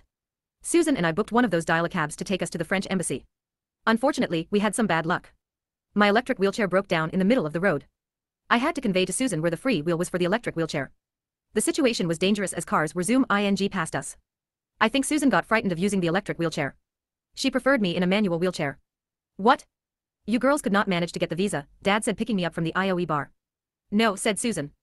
We all grinned to mask our nervousness. Okay. I will go tomorrow, he said. The next day as he walked in through the door I asked, did you get it? Yes, I got it. Unlike you girls, I managed to get it. Camilla and I traveled together on the Eurostar. We discovered that Eurostar offered a deal whereby one's carer gets half price. Both Miriam and Susan were delighted with such a scheme. On arriving in Paris, Camilla and I shared a room with Miriam, and were going to meet Susan the next day. Camilla helped me take a shower and get dressed. It was good to give Miriam an extra pair of hands to help look after me. On that trip we had an advantage in that Miriam and her brother spoke fluent French. My friends who were vegetarians were shocked when I ordered frog legs and shoved slithering snails down my throat. Malls, do you really want to eat this? Susan said. She always hoped that I would become vegetarian. One little finger. 162. Yes, it is delicious. Why don't you have one? Be adventurous, I said to the others. They shook their head and refused. I felt like a carnivore as everyone watched me munch on frog legs. Paris was beautiful and snowy. As we walked around the Notre Dame area, snowflakes fell on us. The holiday was splendid. For me, it was absolutely heavenly and wonderful to be with peers who were my own age. The Paris holiday was the first of many. Today, it is an annual practice for us to go somewhere together every year. I usually am the initiator and the organizer. The holiday is decided upon when I hit London for the summer. So far, we have been to Edinburgh, Devon, Uppsala and Goa. We discovered steep hills in Edinburgh and Devon. Both Susan and Camilla pushed my wheelchair up the steep hills together. After that holiday, the poor things needed another one. In Goa we came across the potholes of Baga Beach and the stares of the locals.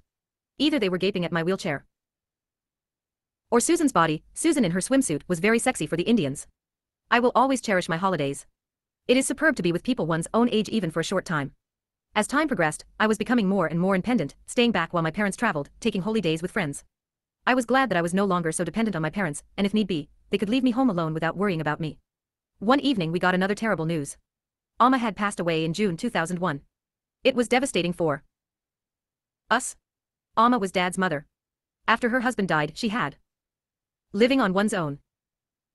163. Led a very independent and empowered life. Amma was a professional cook for 40 years. When she became a widow, she fiercely guarded her independence. Dad was very quiet and upset. Nikhil had spoken to him and had taken charge of Amma's body. Malls, I have got a ticket for tomorrow morning at 8. Will you be alright on your own? Dad said. Don't worry, I will get my friend Katia to come and be with me, I said. Katia lived on campus. Are you sure? Asked Dad. Looking back, I realize how significant my newfound independence was. Had I not been able to manage on my own, Mother and Dad would have had the added burden of tending to me at such difficult times. I rang up my Mexican friend Katia. Katia, can you come at 5 EE? My parents have to leave for India, and I explained what had happened. Realizing it was an emergency, she came at 5 EE in the morning. I would also like to tell Greg. I will feel more secure, said Dad. As usual, he was being overprotective. Sometimes it was irritating but sweet too. After a day or two, Susan moved in. We spent 6 weeks together. It was a difficult time for the family and Susan, and I tried to keep busy and not think about it too often. We went for walks, ate out a great deal, and talked at length. In the mornings, the Bee Gees or ABBA was invariably on as we got ready for work. Each day as she left for work, the song Trag Eddie played, signifying how she felt about work. One day I asked her, why are you with me most of the time? One little finger. 164. I like difference. It attracts me. I had gotten used to living with Susan and was in a sense, a little sad when Dad came back and she had to move out. Emotionally, I was happy with Susan, and it was an idyllic period of my life, though it was also a difficult time. My next FL at mate was Varsha, my close friend who worked for Adapt. She had come to London to do her master's, which was partly from the Institute of Education and partly from a Canadian university. She brought her daughter Simran with her. Simran was 5 EE and a half. As I was writing my dissertation, I did not have any classes in the evening. I micromanaged every activity so that she was ready before her mother came back home at night from the library. My first experience of motherhood was in looking after Simran's needs. 165. What? A second master's, unbelievable. After the first master's, working at the Institute's library was ideal for me. With all the information computerized, one could communicate and interact through the internet, and so not very much speaking was needed. Thank goodness for technology for people like me who needed wheelchairs for mobility and computers for communication.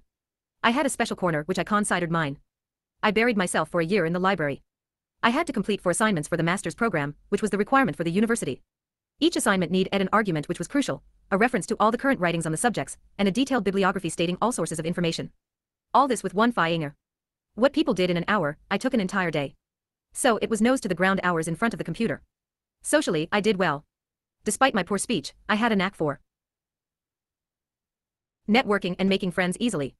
I smiled and maintained eye contact and could quickly develop a friendship. As months passed, I had become friends with a few of the library staff. Why don't you become a librarian, said Gwyneth, one of my librarian friends. You could come and go whenever convenient. You will have flexible hours. One little finger. 166. I would love to, I said. I was told again.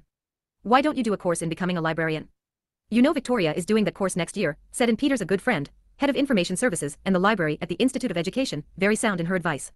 Anne and I used to regularly meet for a cup of coffee and a chat. I shared this with my parents. Mother, who had been think ing that I needed something more professional, said, "Okay, if that's what you really want to do." I was not completely sure myself, so I took a year off. I spent my time in 3 different libraries, 2 of which were in Bombay and 1 in Canada. I spent a week in the University of Prince Edward Island, in which my friend Vian Timmins was vice president of the university. While I was in Bombay, I divided my time between the British Council Library and the library at the American Centre. There was much discussion amongst my inner circle of friends and family whether to do a second master's or not. The new buzzword in library science is information management. I did not need much speech, as most of the information needed was on the World Wide Web.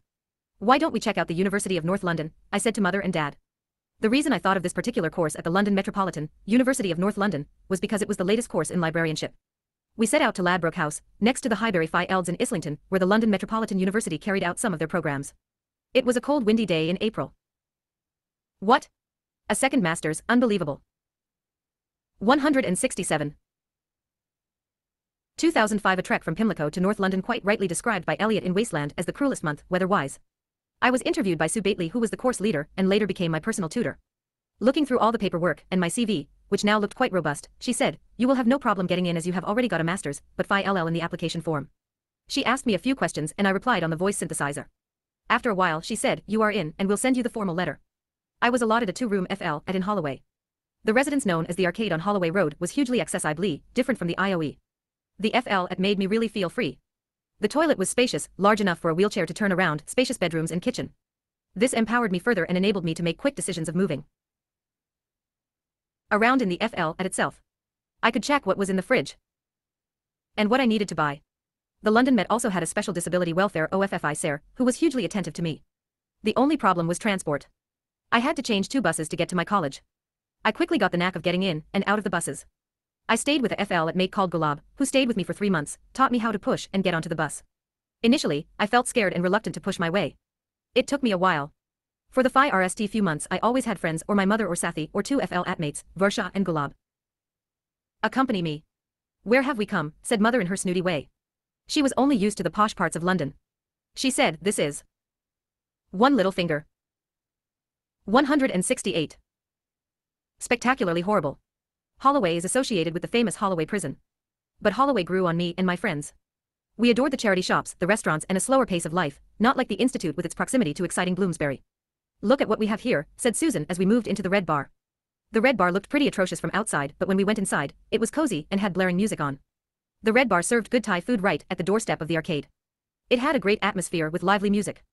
By the end of my stay, the Red Bar became an extension of our drawing room. "Here, what do you want to eat?" Susan said as she handed me the menu. Camilla, Susan and I used it a great deal to chill out. "You will be a good trainer," said Richard Reeser, who was in charge of disability, equality and education. Richard gave me a part-time job, whereby I was in touch with many disabled adults.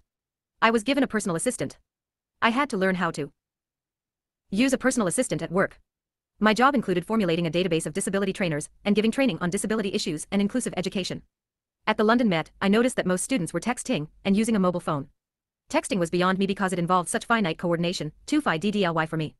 But seeing my friends communicate at a fast pace and seeing it does not need speech, I was determined to learn it as it is the quickest way of keeping in touch with friends and family. "Here are 3 different mobiles, I will leave them for you to try them out," said our friend Francis Cairncross. Francis. What? A second master's, unbelievable. 169. And Hamish also gave me a computer so I could work at home. They lived in Islington, a fashionable part of London, and hardly ever came to Holloway except now to visit Mother and me. My one little Phi Inga did not adapt to these mobiles. It was a Saturday when, after saying goodbye to my friend Sumitra, I decided to go to the Carphone warehouse, the mobile shop. I managed to convey my need to see a couple of mobiles. The shop assistant showed them to me. None of them suited my needs. I left after seeing every mobile. I felt bad at disrupting the shops. After spending ages fiddling around with my Indian mobile at night in my bed, I got it. Poor Susan. I think she got innumerable SMSs in the beginning. The course at the London Met was a very professional one. All students were older than me, already in jobs and moving on to be librarians. The library and information profession was in a period of rapid change. New information and communica tie-in technologies have revolutionized the production, storage, retrieval and dissemination of information. The management of information services and the formulation of information policies of the organization are being constantly reevaluated. We learned the differences between search engines and web directories. It taught an entire range of different and complex ways of searching from search engines. I also learned about the various information policies certain organizations have. The course concentrated more on management styles of functioning within a library, the various different methods of management.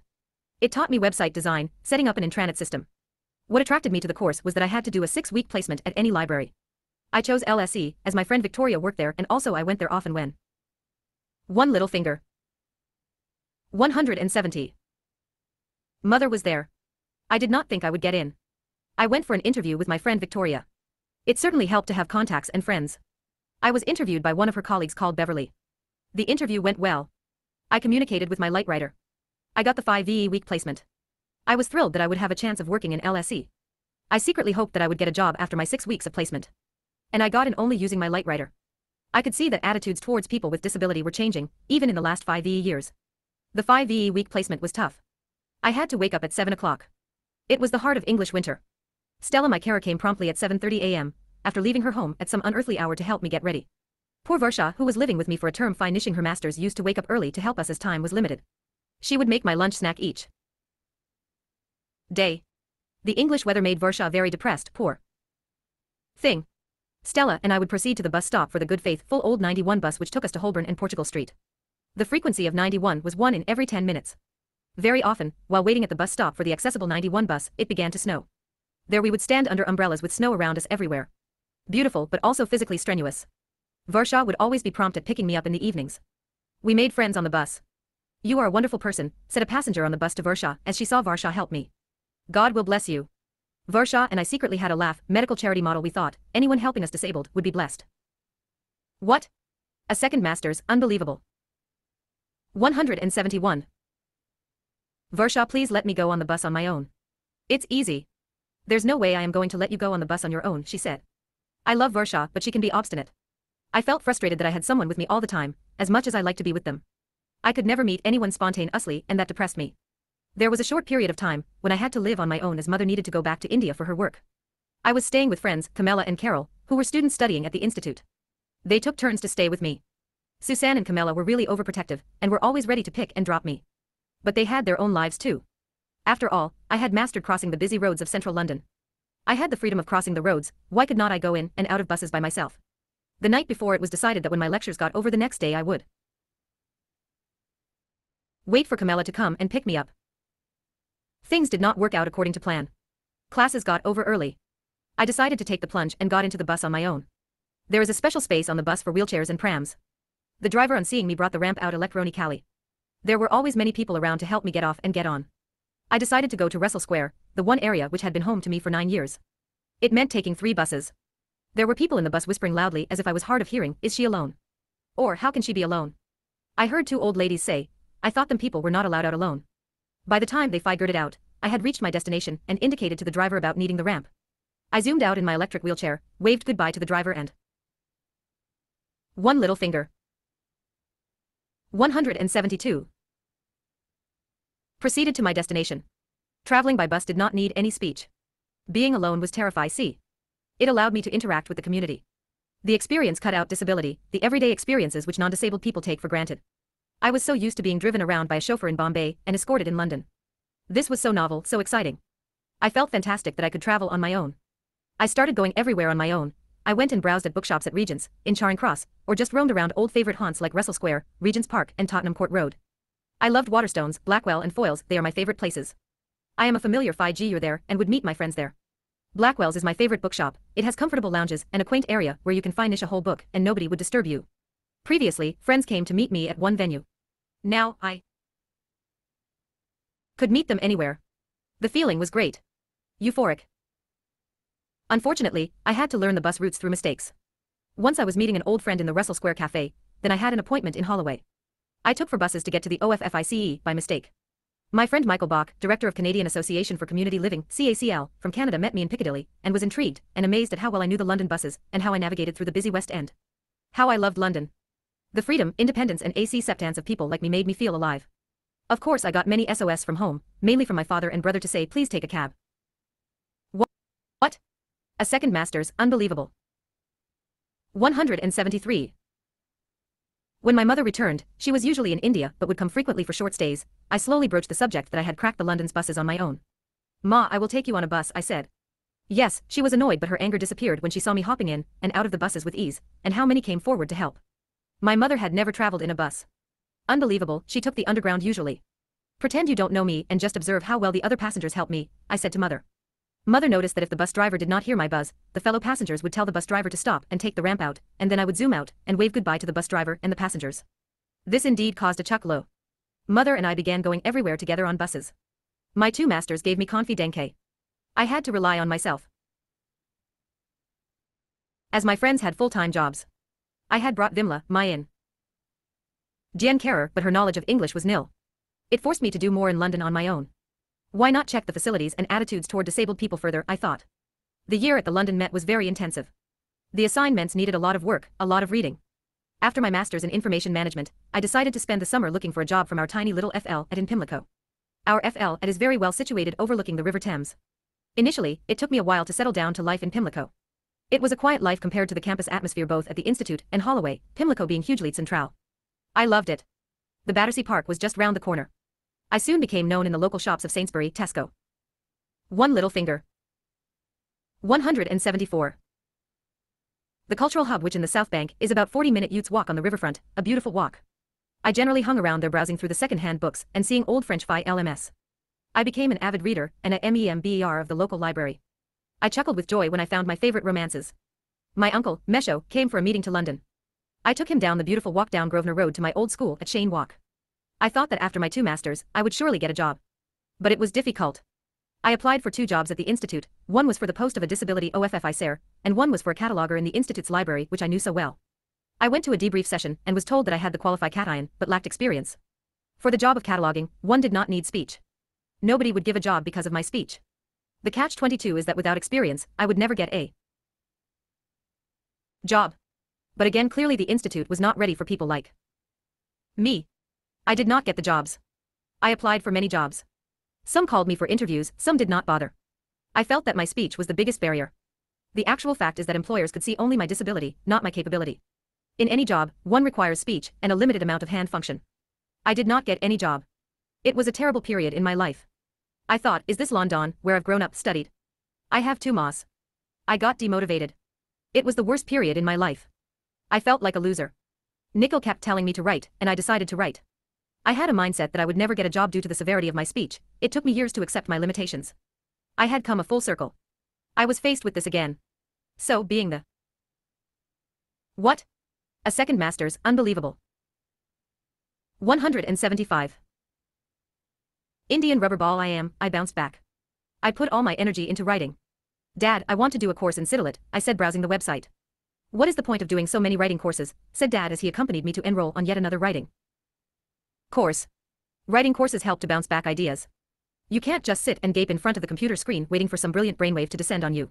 Instead, I meet people and exchange ideas, I said with conviction. Okay, said Dad. His okay was to really tell me to shut up as he went back to his favorite pastime of reading the Economic Times. We will go on Monday, he said. I was encouraged because in one of the Phi RST courses that I attended, Stacy, a fellow writer, said to me, "You are a writer Phi RST, and then you are disabled." Just what I needed to hear. I never did let my handicap get me down for long. I would always know how to enjoy life. On one occasion, I was feeling a bit bored with the humdrum of life, so I joined a Scrabble club. I managed to Phi ND1 online, at the Royal Festival Hall at South Bank. I went and began playing. To my glee, I came third, beating a few of the Brits at it. I developed a new technique of using the mobile as a communicator, and this worked.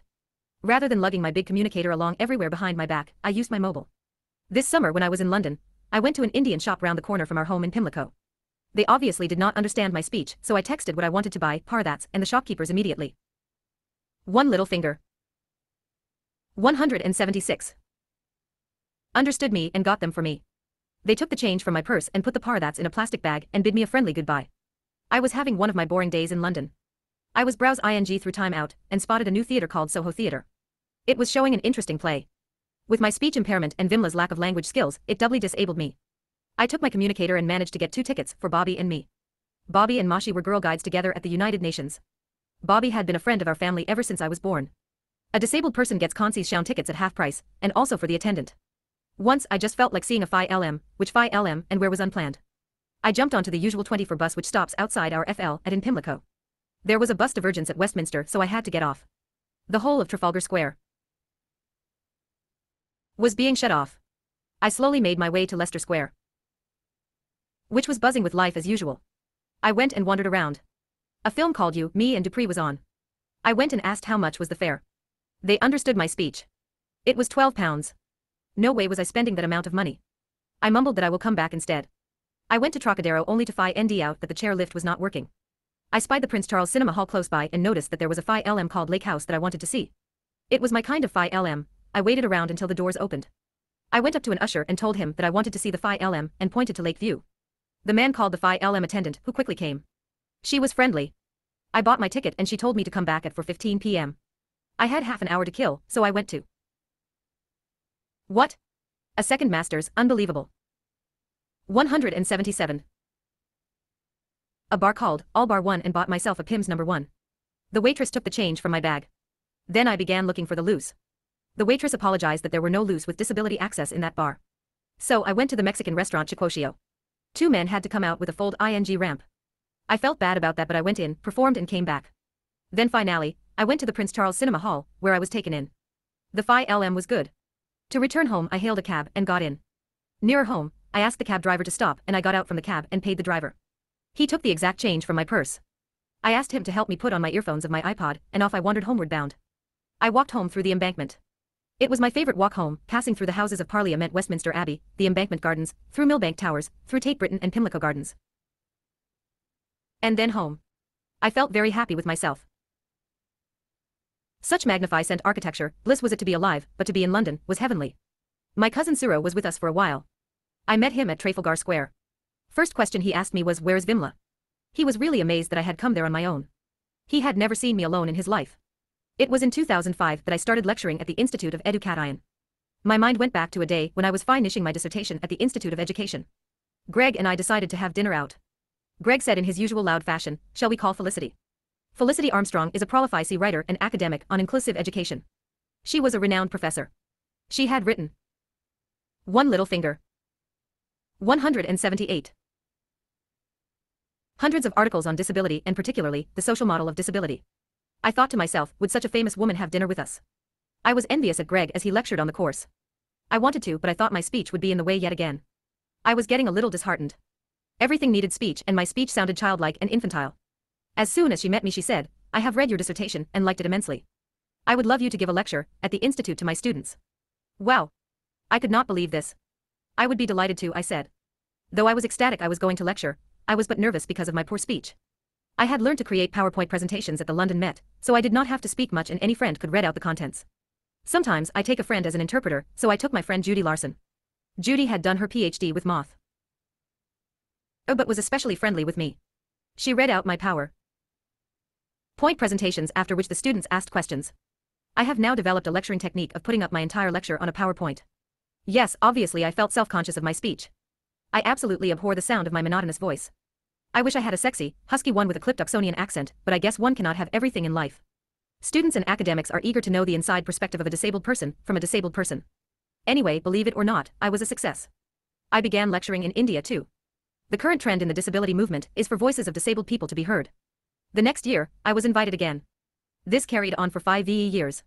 In the second or third year, there. What? A second master's, unbelievable. 179. Was a student from Paris who I had lectured to and who came up to me and said, "Will you come and give a lecture at the Sorbonne University Society?" I could not believe this. No one in my family of Academy ICS had done this. "Yes, I would love to," I said, giving her a big smile. I thought it would never materialize, but it did. Anne and I exchanged emails back and forth during that year. Before leaving for London for the summer, I got my visa. My friend Teresa Phi led the visa form painstakingly. I went for the interview and got the visa. "Hi, are you still interested in going to Paris?" I asked Susan as we walked towards a pub near the Millbank. "I have been invited to lecture at the Sorbonne." "Yes, of course, I am definitely coming," she said. She said she will not be missing this opportunity. Dad bought the tickets for us. Mother came as well. We met Susan at Waterloo. She was on time for a change. I keep teasing her about her punctuality. When I was in IOE I used to wait endlessly for her. However, she was on time, just about. We boarded the train, it had a portable ramp.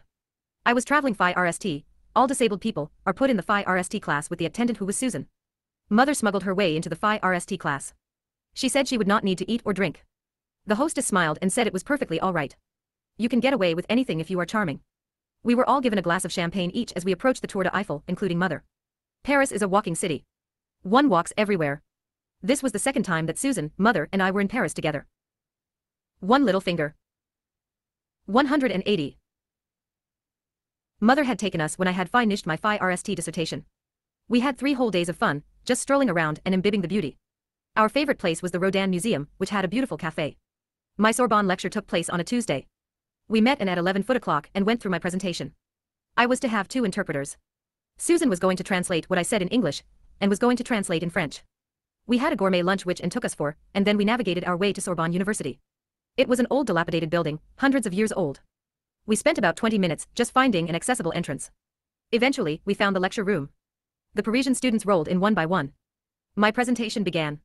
It took 20-minute utes. After my presentation, the students all began to ask me questions. I then did the second 20 minutes. The lecture lasted for 1.5 hours. Questions kept coming. Some were personal, some were out of curiosity about the subject. None of the students had met a disabled adult. In the world today, there is a scarcity of us severely disabled people in the public domain. Previously, I used to get upset when people asked me how I coped with life as a disabled person, but as I got more empowered, I knew I will always be a rare specimen, and so was always ready to respond to the questions.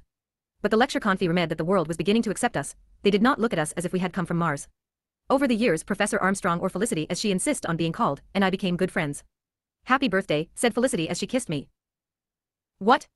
A second master's, unbelievable." 181.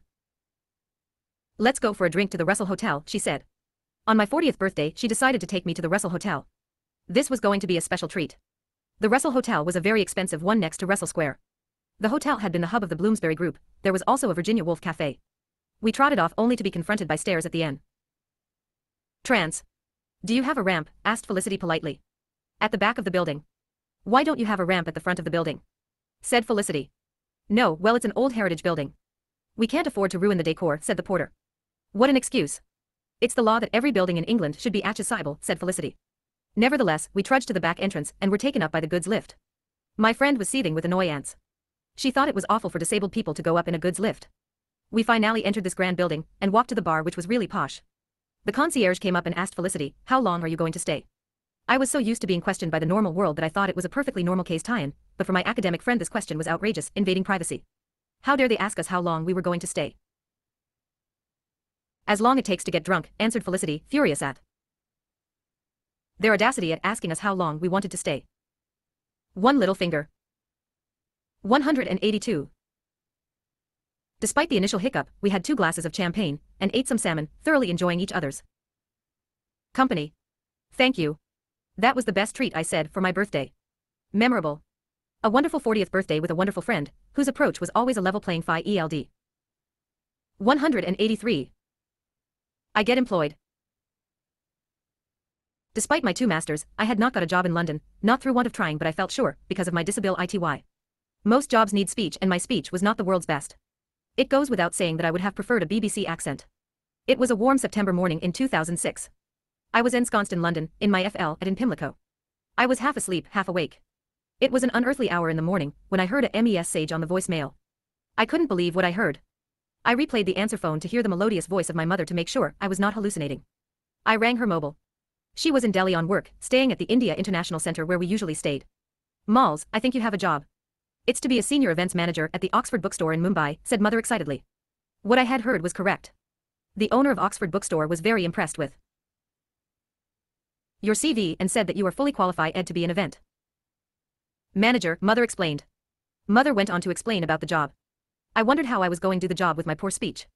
The more I heard, the more anxious I became. One little finger. 184. I had to go to Delhi for the interview.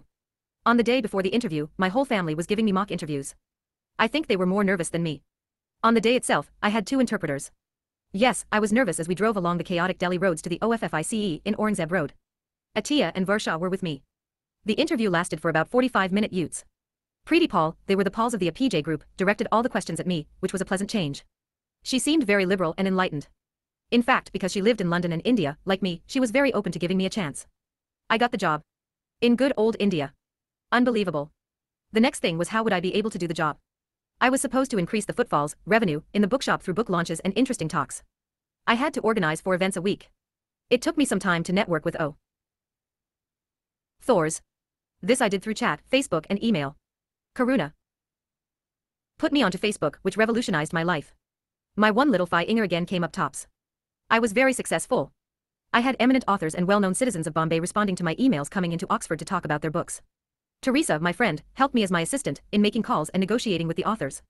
She had a lovely voice, spoke very well, and helped to coordinate whatever I direct and planned. It is vital for a disabled person to have an assistant. With an assistant, disabled people can perform the job to their fullest potential. In England and US, disabled PEOPLE have this service when employed. I know someone who had 4, in the United States. I received a great deal of support also from my friends, Sumita-san and Varsha Huja during the I get employed. 185. Events. I would develop an event, coordinate it, get it started, and Sumita and Varsha would be happy to introduce the authors and thank them on my behalf. Everyone accepted this as a norm. They realized that this was happening due to my poor speech. I interacted with my colleagues through G-Chat. During my early days, there was a quick turnover of managers. I had a tough time convincing every new manager that I could think.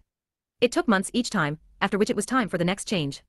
I think what made a difference is that because I'd grown up here in Bombay, people knew me.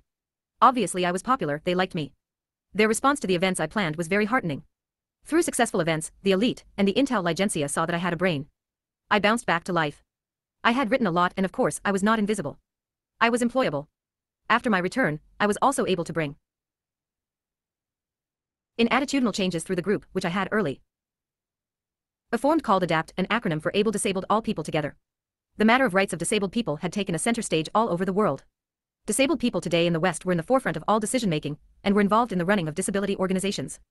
Nothing about us, without us was the current thinking all over the world. I had become the trustee of the organization, which had 15 members on the governing body scrutinizing the society's functioning within the Charity Commissioner's laws. I decided to review the objectives of ADAPT. I had initially started it as a recreational club for people with disabilities and able-bodied people, designed on the basis of the PHAB clubs. One little finger. 186. In Britain. When I left for England in 1993, the social meeting slowly dwindled down to no meeting. No one felt the need to activate it until 2000, when I returned to India again. In India, the Persons with Disabilities (PWD) Act was passed in 1995. Both Mashi and Dad were instrumental, and were a part of the formation committee. The aim and objective of ADAPT was to ensure accessibility, equal opportunity, equal participation as deaf-ned in the PWD. After Mother's PhD, the Spastic Society of India had embarked on a project with Canada. The Indo-Canadian project dealt primarily with mainstreaming disabled adults and children into society to make it more inclusive. As part of the Canadian project, the society needed to form a disability activist group focusing on rights and entitlements, in keeping with the global trend, nothing about us without us. What should be the topic of conference, asked Mother when we were discussing a conference to be held. Why not have it on the theme of citizenship, said Nilesh, who had been to school to the Center for Special Education with me, and had read my essay on citizenship and barriers. Yes, a very good idea, said the group. Ninu and Sunita, women with disabilities, had joined our new group. The conference was a huge success. Michael Bach and Viantim Mons, our Canadian partners, along with Diana Leonard, FLEW down for the conference, as did my uncle, Mesho, from Delhi. The outcome of the conference was the formation of ADAPT's Rights Group, ARG. This rights group differed from other disability groups in that ADAPT included both non-disabled and disabled people. We believed that both able and disabled should work together to form an inclusive society where all I get employed. 187. Are welcome and included. We activists strongly condemn the segregation of disabled persons in ghettoized, organizations, made up of only disabled people. We, the ARG team, believe that this attitude is yet another expression of exclusion that further hinders the creation of a truly inclusive society. The 3 main objectives of ADAPT were to initiate change in access, attitude and policy for people with disabilities in India. The central message of ARG has been nothing about us without us. ARG recognized that without a wide collective recognition of people with disability, and an acknowledgement of their human rights, there will be no public and political will or lobby for change. It was unanimously agreed that I become the chairperson of ADAPT, with Anita Prabhu as co-chairperson. Nilesh, Ninu and Sunita became founder members. Amina was appointed to build a database of the alumni. The most critical phrase of feminist theory and practice is perhaps the statement that personal is political, that what happens in private is power-based, and it should not be secret or concealed. It should be spoken about in public in a political manner, and that collective action can be taken to change it. So I used my personal experiences of inaccessibility into the public forefront, getting more ramps and making Bombay more accessible. The achievements were made in various ways. We led many public interest litigations, PIL, against the state of Maharashtra for non-implementation of the Persons with Disability Act. We conducted access audits of public places, appealing to the authorities to make inaccessible places disabled-friendly. As a result of ARG's lobbying, hospitals, multiplex cinema halls, shopping malls and amusement parks became disabled-friendly. One little finger. 188. A personal touch of actually meeting the people concerned and talking to us helped. But there were terrible times too. Once I had gone shopping for Diwali with Pam. The shopkeeper banned my wheelchair in one of the sections of the shop, saying that the shop was too narrow and wheelchairs were not allowed. Everyone stared at us at the entrance. It was a leading store in Breach Candy, Bombay. We left feeling very humiliated. But not for long. When we reached the Spastic Society of India, they were outraged, and in the next few days, we gathered together at least 50 people on wheelchairs and had a demonstration outside the shop. The Traffic police supporting us diverted the traffic, and the road outside the shop was pedestrianized. The shop did not know what hit them. Our demonstration was a huge success. The owner of the shop initially refused to come out, but with our shouting he came out and apologized. And said we were his children, and invited us, in all 50 of us. On wheelchairs. It caused immense publicity. We also got many calls from friends who had read about it in the press saying that it was the best thing we had done. Another example of our might was in 2005, a memorable year for us. In 2004, we were denied entry to the Mumbai Marathon. The rules stated no wheelchair vehicles or dogs allowed on the course. Unimaginable but true. We began a huge agitation. My brother played a crucial role. He joined us and began guiding the authorities. We approached our patron, Mr. Sunil Dutt, who was then the sports minister at the center, and he was so upset about our exclusion that he promptly rang up the state sports minister. The marathon organizers were asked to stop the event or include wheelchair users. On January 16, 2005, a landmark. I get employed. 189. Event allowed wheelchair participants to run the standard char-tiered Mumbai Marathon for the 5 time in India. Placards with "You see disability, I see ability, you see a wheelchair, I see investment" were all over the place. We have become quite well known now and quite feared as well with our demonstrations, lobbies, articles in the media, etc. I did not know I could be an activist. More recently, I have been focusing on empowering disabled people, and sensitizing corporates to hire employees with disability. I wrote articles and brochures on "Does inclusion matter? How inclusive are we?" I targeted the electronic and print media. I began writing articles. Few of them are you alone, where is your helper, citizenship, and the links between the different models of disability, does she take sugar in her tea, from charity to rights, a cross-cultural perspective, I may be different but aren't we all, society creates a norm and the norm excludes disabled people, voices of people in special schools, etc. For the organization, ADAPT, I used my internet skills, which had been honed in the course at the London Met, and created a global internet chat forum. The forum provided a platform for sharing information and resources. This brought up issues of loneliness, marriage, sex, and growing old without parents. I began designing a special empowerment course, which is my interpretation of the new social model, where I combined my studies of feminist and disability theories. I put in law and disability.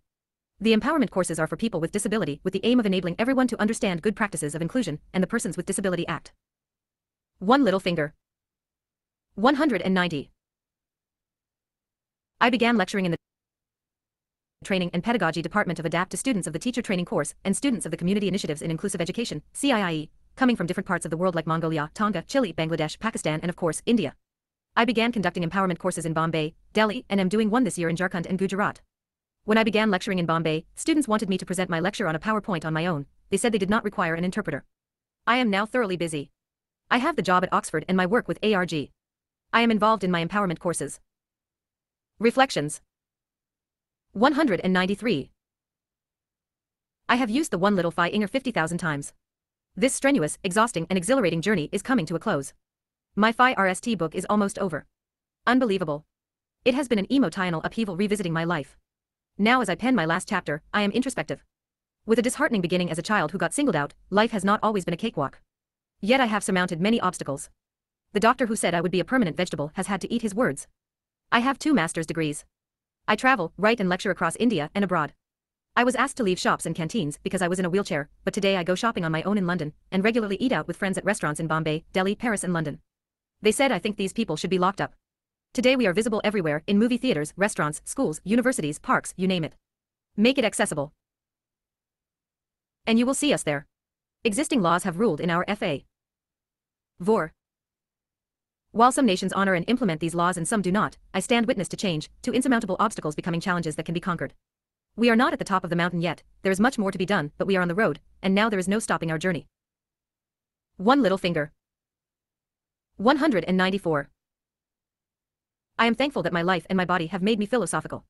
I think the art of living lies not just in confronting our troubles but minimizing them and focusing on the positive aspects of our life. Most of us are swimming against the tide of trouble in what I think of as the ocean of our life.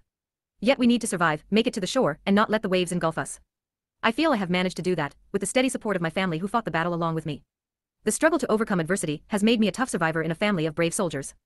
As I reflect back, I realized that the move to England was essential for mother and me to survive, and was a wise move on the part of my parents. It was also equally essential for us to return to India. Perhaps it was destined, as this return started the disability movement in India, and helped other disabled children gain access to education. I do feel euphoric that my need for a special school has benefited other disabled children in India.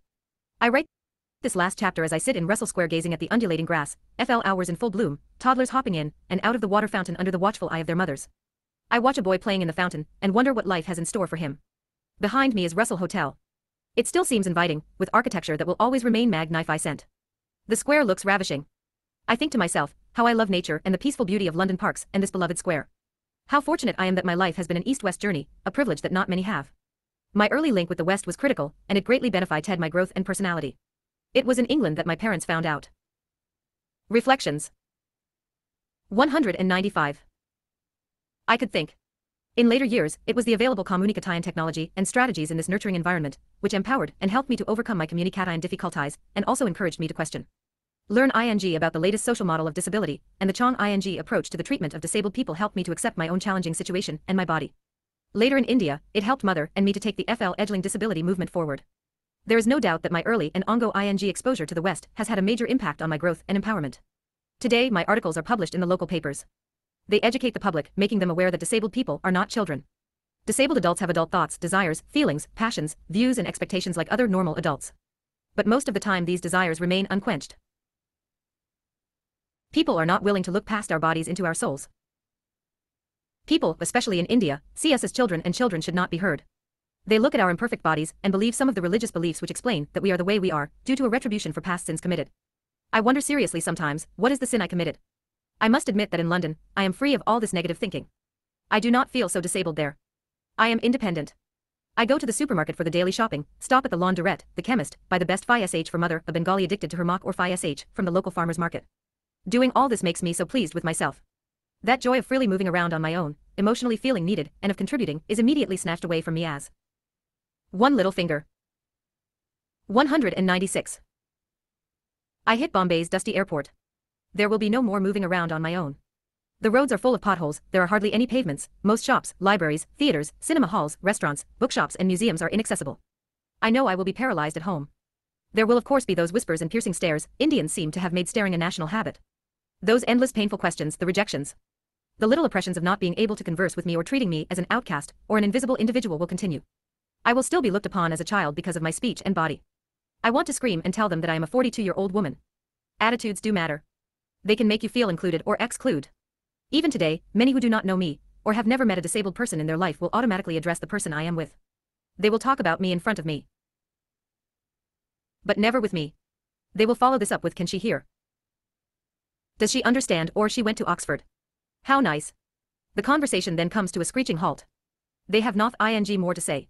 Even today, many will invite the whole family for dinner or a party but not me. Do they feel I am infectious? Are they ashamed? I yearn for my friends, my social network. I yearn for the people who accept me. I long to breathe. I long for the openness of life.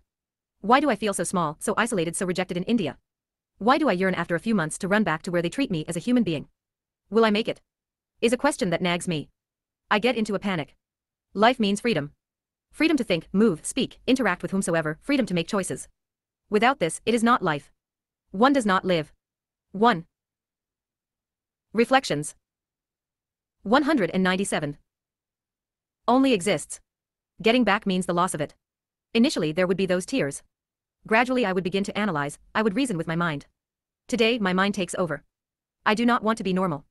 I feel just like everyone else, yet that does not seem to be the case in the eyes of this society. Previously, I would have liked to have got married. That was a period of normalization. I had to be normal. Foucault argues who is normal? And who is disabled? Who decides normal and abnormal? Are we conditioned by society in the definition of what is normal? Do we only see it from society's perspective of normalization? Or can the definitions evolve as time goes by to include everyone? Is everyone perfect? I may never have a man to hold me or a child of my own, and never be in a traditional situation. I realize I will always continue to struggle. Adjust to the reality of people shunning me will be a lifelong challenge. To minimize and to accept life as it is a discipline like yoga which I regularly do. I have grown and developed in an atmosphere where there has been control of thinking, of my own self, of the mind over the body, of the spirit over the physical, just so adequately put by Emerson. What lies behind us and what lies before us are tiny matters compared to what lies within us, Ralph Waldo Emerson. And those tears dry up. Having experienced acceptance and rejection, I turn to the positive aspects of my life. I tell myself how fortunate I am because not many can live the way I have and the way I do. I am fortunate to have friends who reach out to me and love me. I cherish those friends who love me just. One little finger. 198. The way I am. They do not try and make your kind of normal, which I can never be or may not want to be, because I do not know what your normal is. I know only me. I like me. I have learned to love and accept that life is beautiful as it is. It is not always easy, but definitely beautiful. I think that despite the attitudes of rejection, lack of access, and the loss of freedom, I have accepted India as home. No matter how hard it may be to live in India, it will always be home, and I will always return home. I am comfortable now in the light and the dark, the smiles and the tears. Yet a part of me will always belong to London. The opportunity to be a part of life in London is the nectar in my jar, the honey in the FL hour, and the rainbow in the storm. As long as I have a taste of that nectar on a regular basis, I have found strength to salute life and live it with laughter and humor. I am like the migrating bird with her freedom to spend the winter months away and the summer at home. The hybrid. Nurtured and fed by two cultures, aware of both the joy of the ing accepted and the pain of rejection. Trying to remember to live life one day at a time, and to accept who I am. Hoping to rise up to the struggle and challenge of doing so against a sea of apathy and rejection. Living, hoping and believing that there is a better tomorrow. Finally free to be me.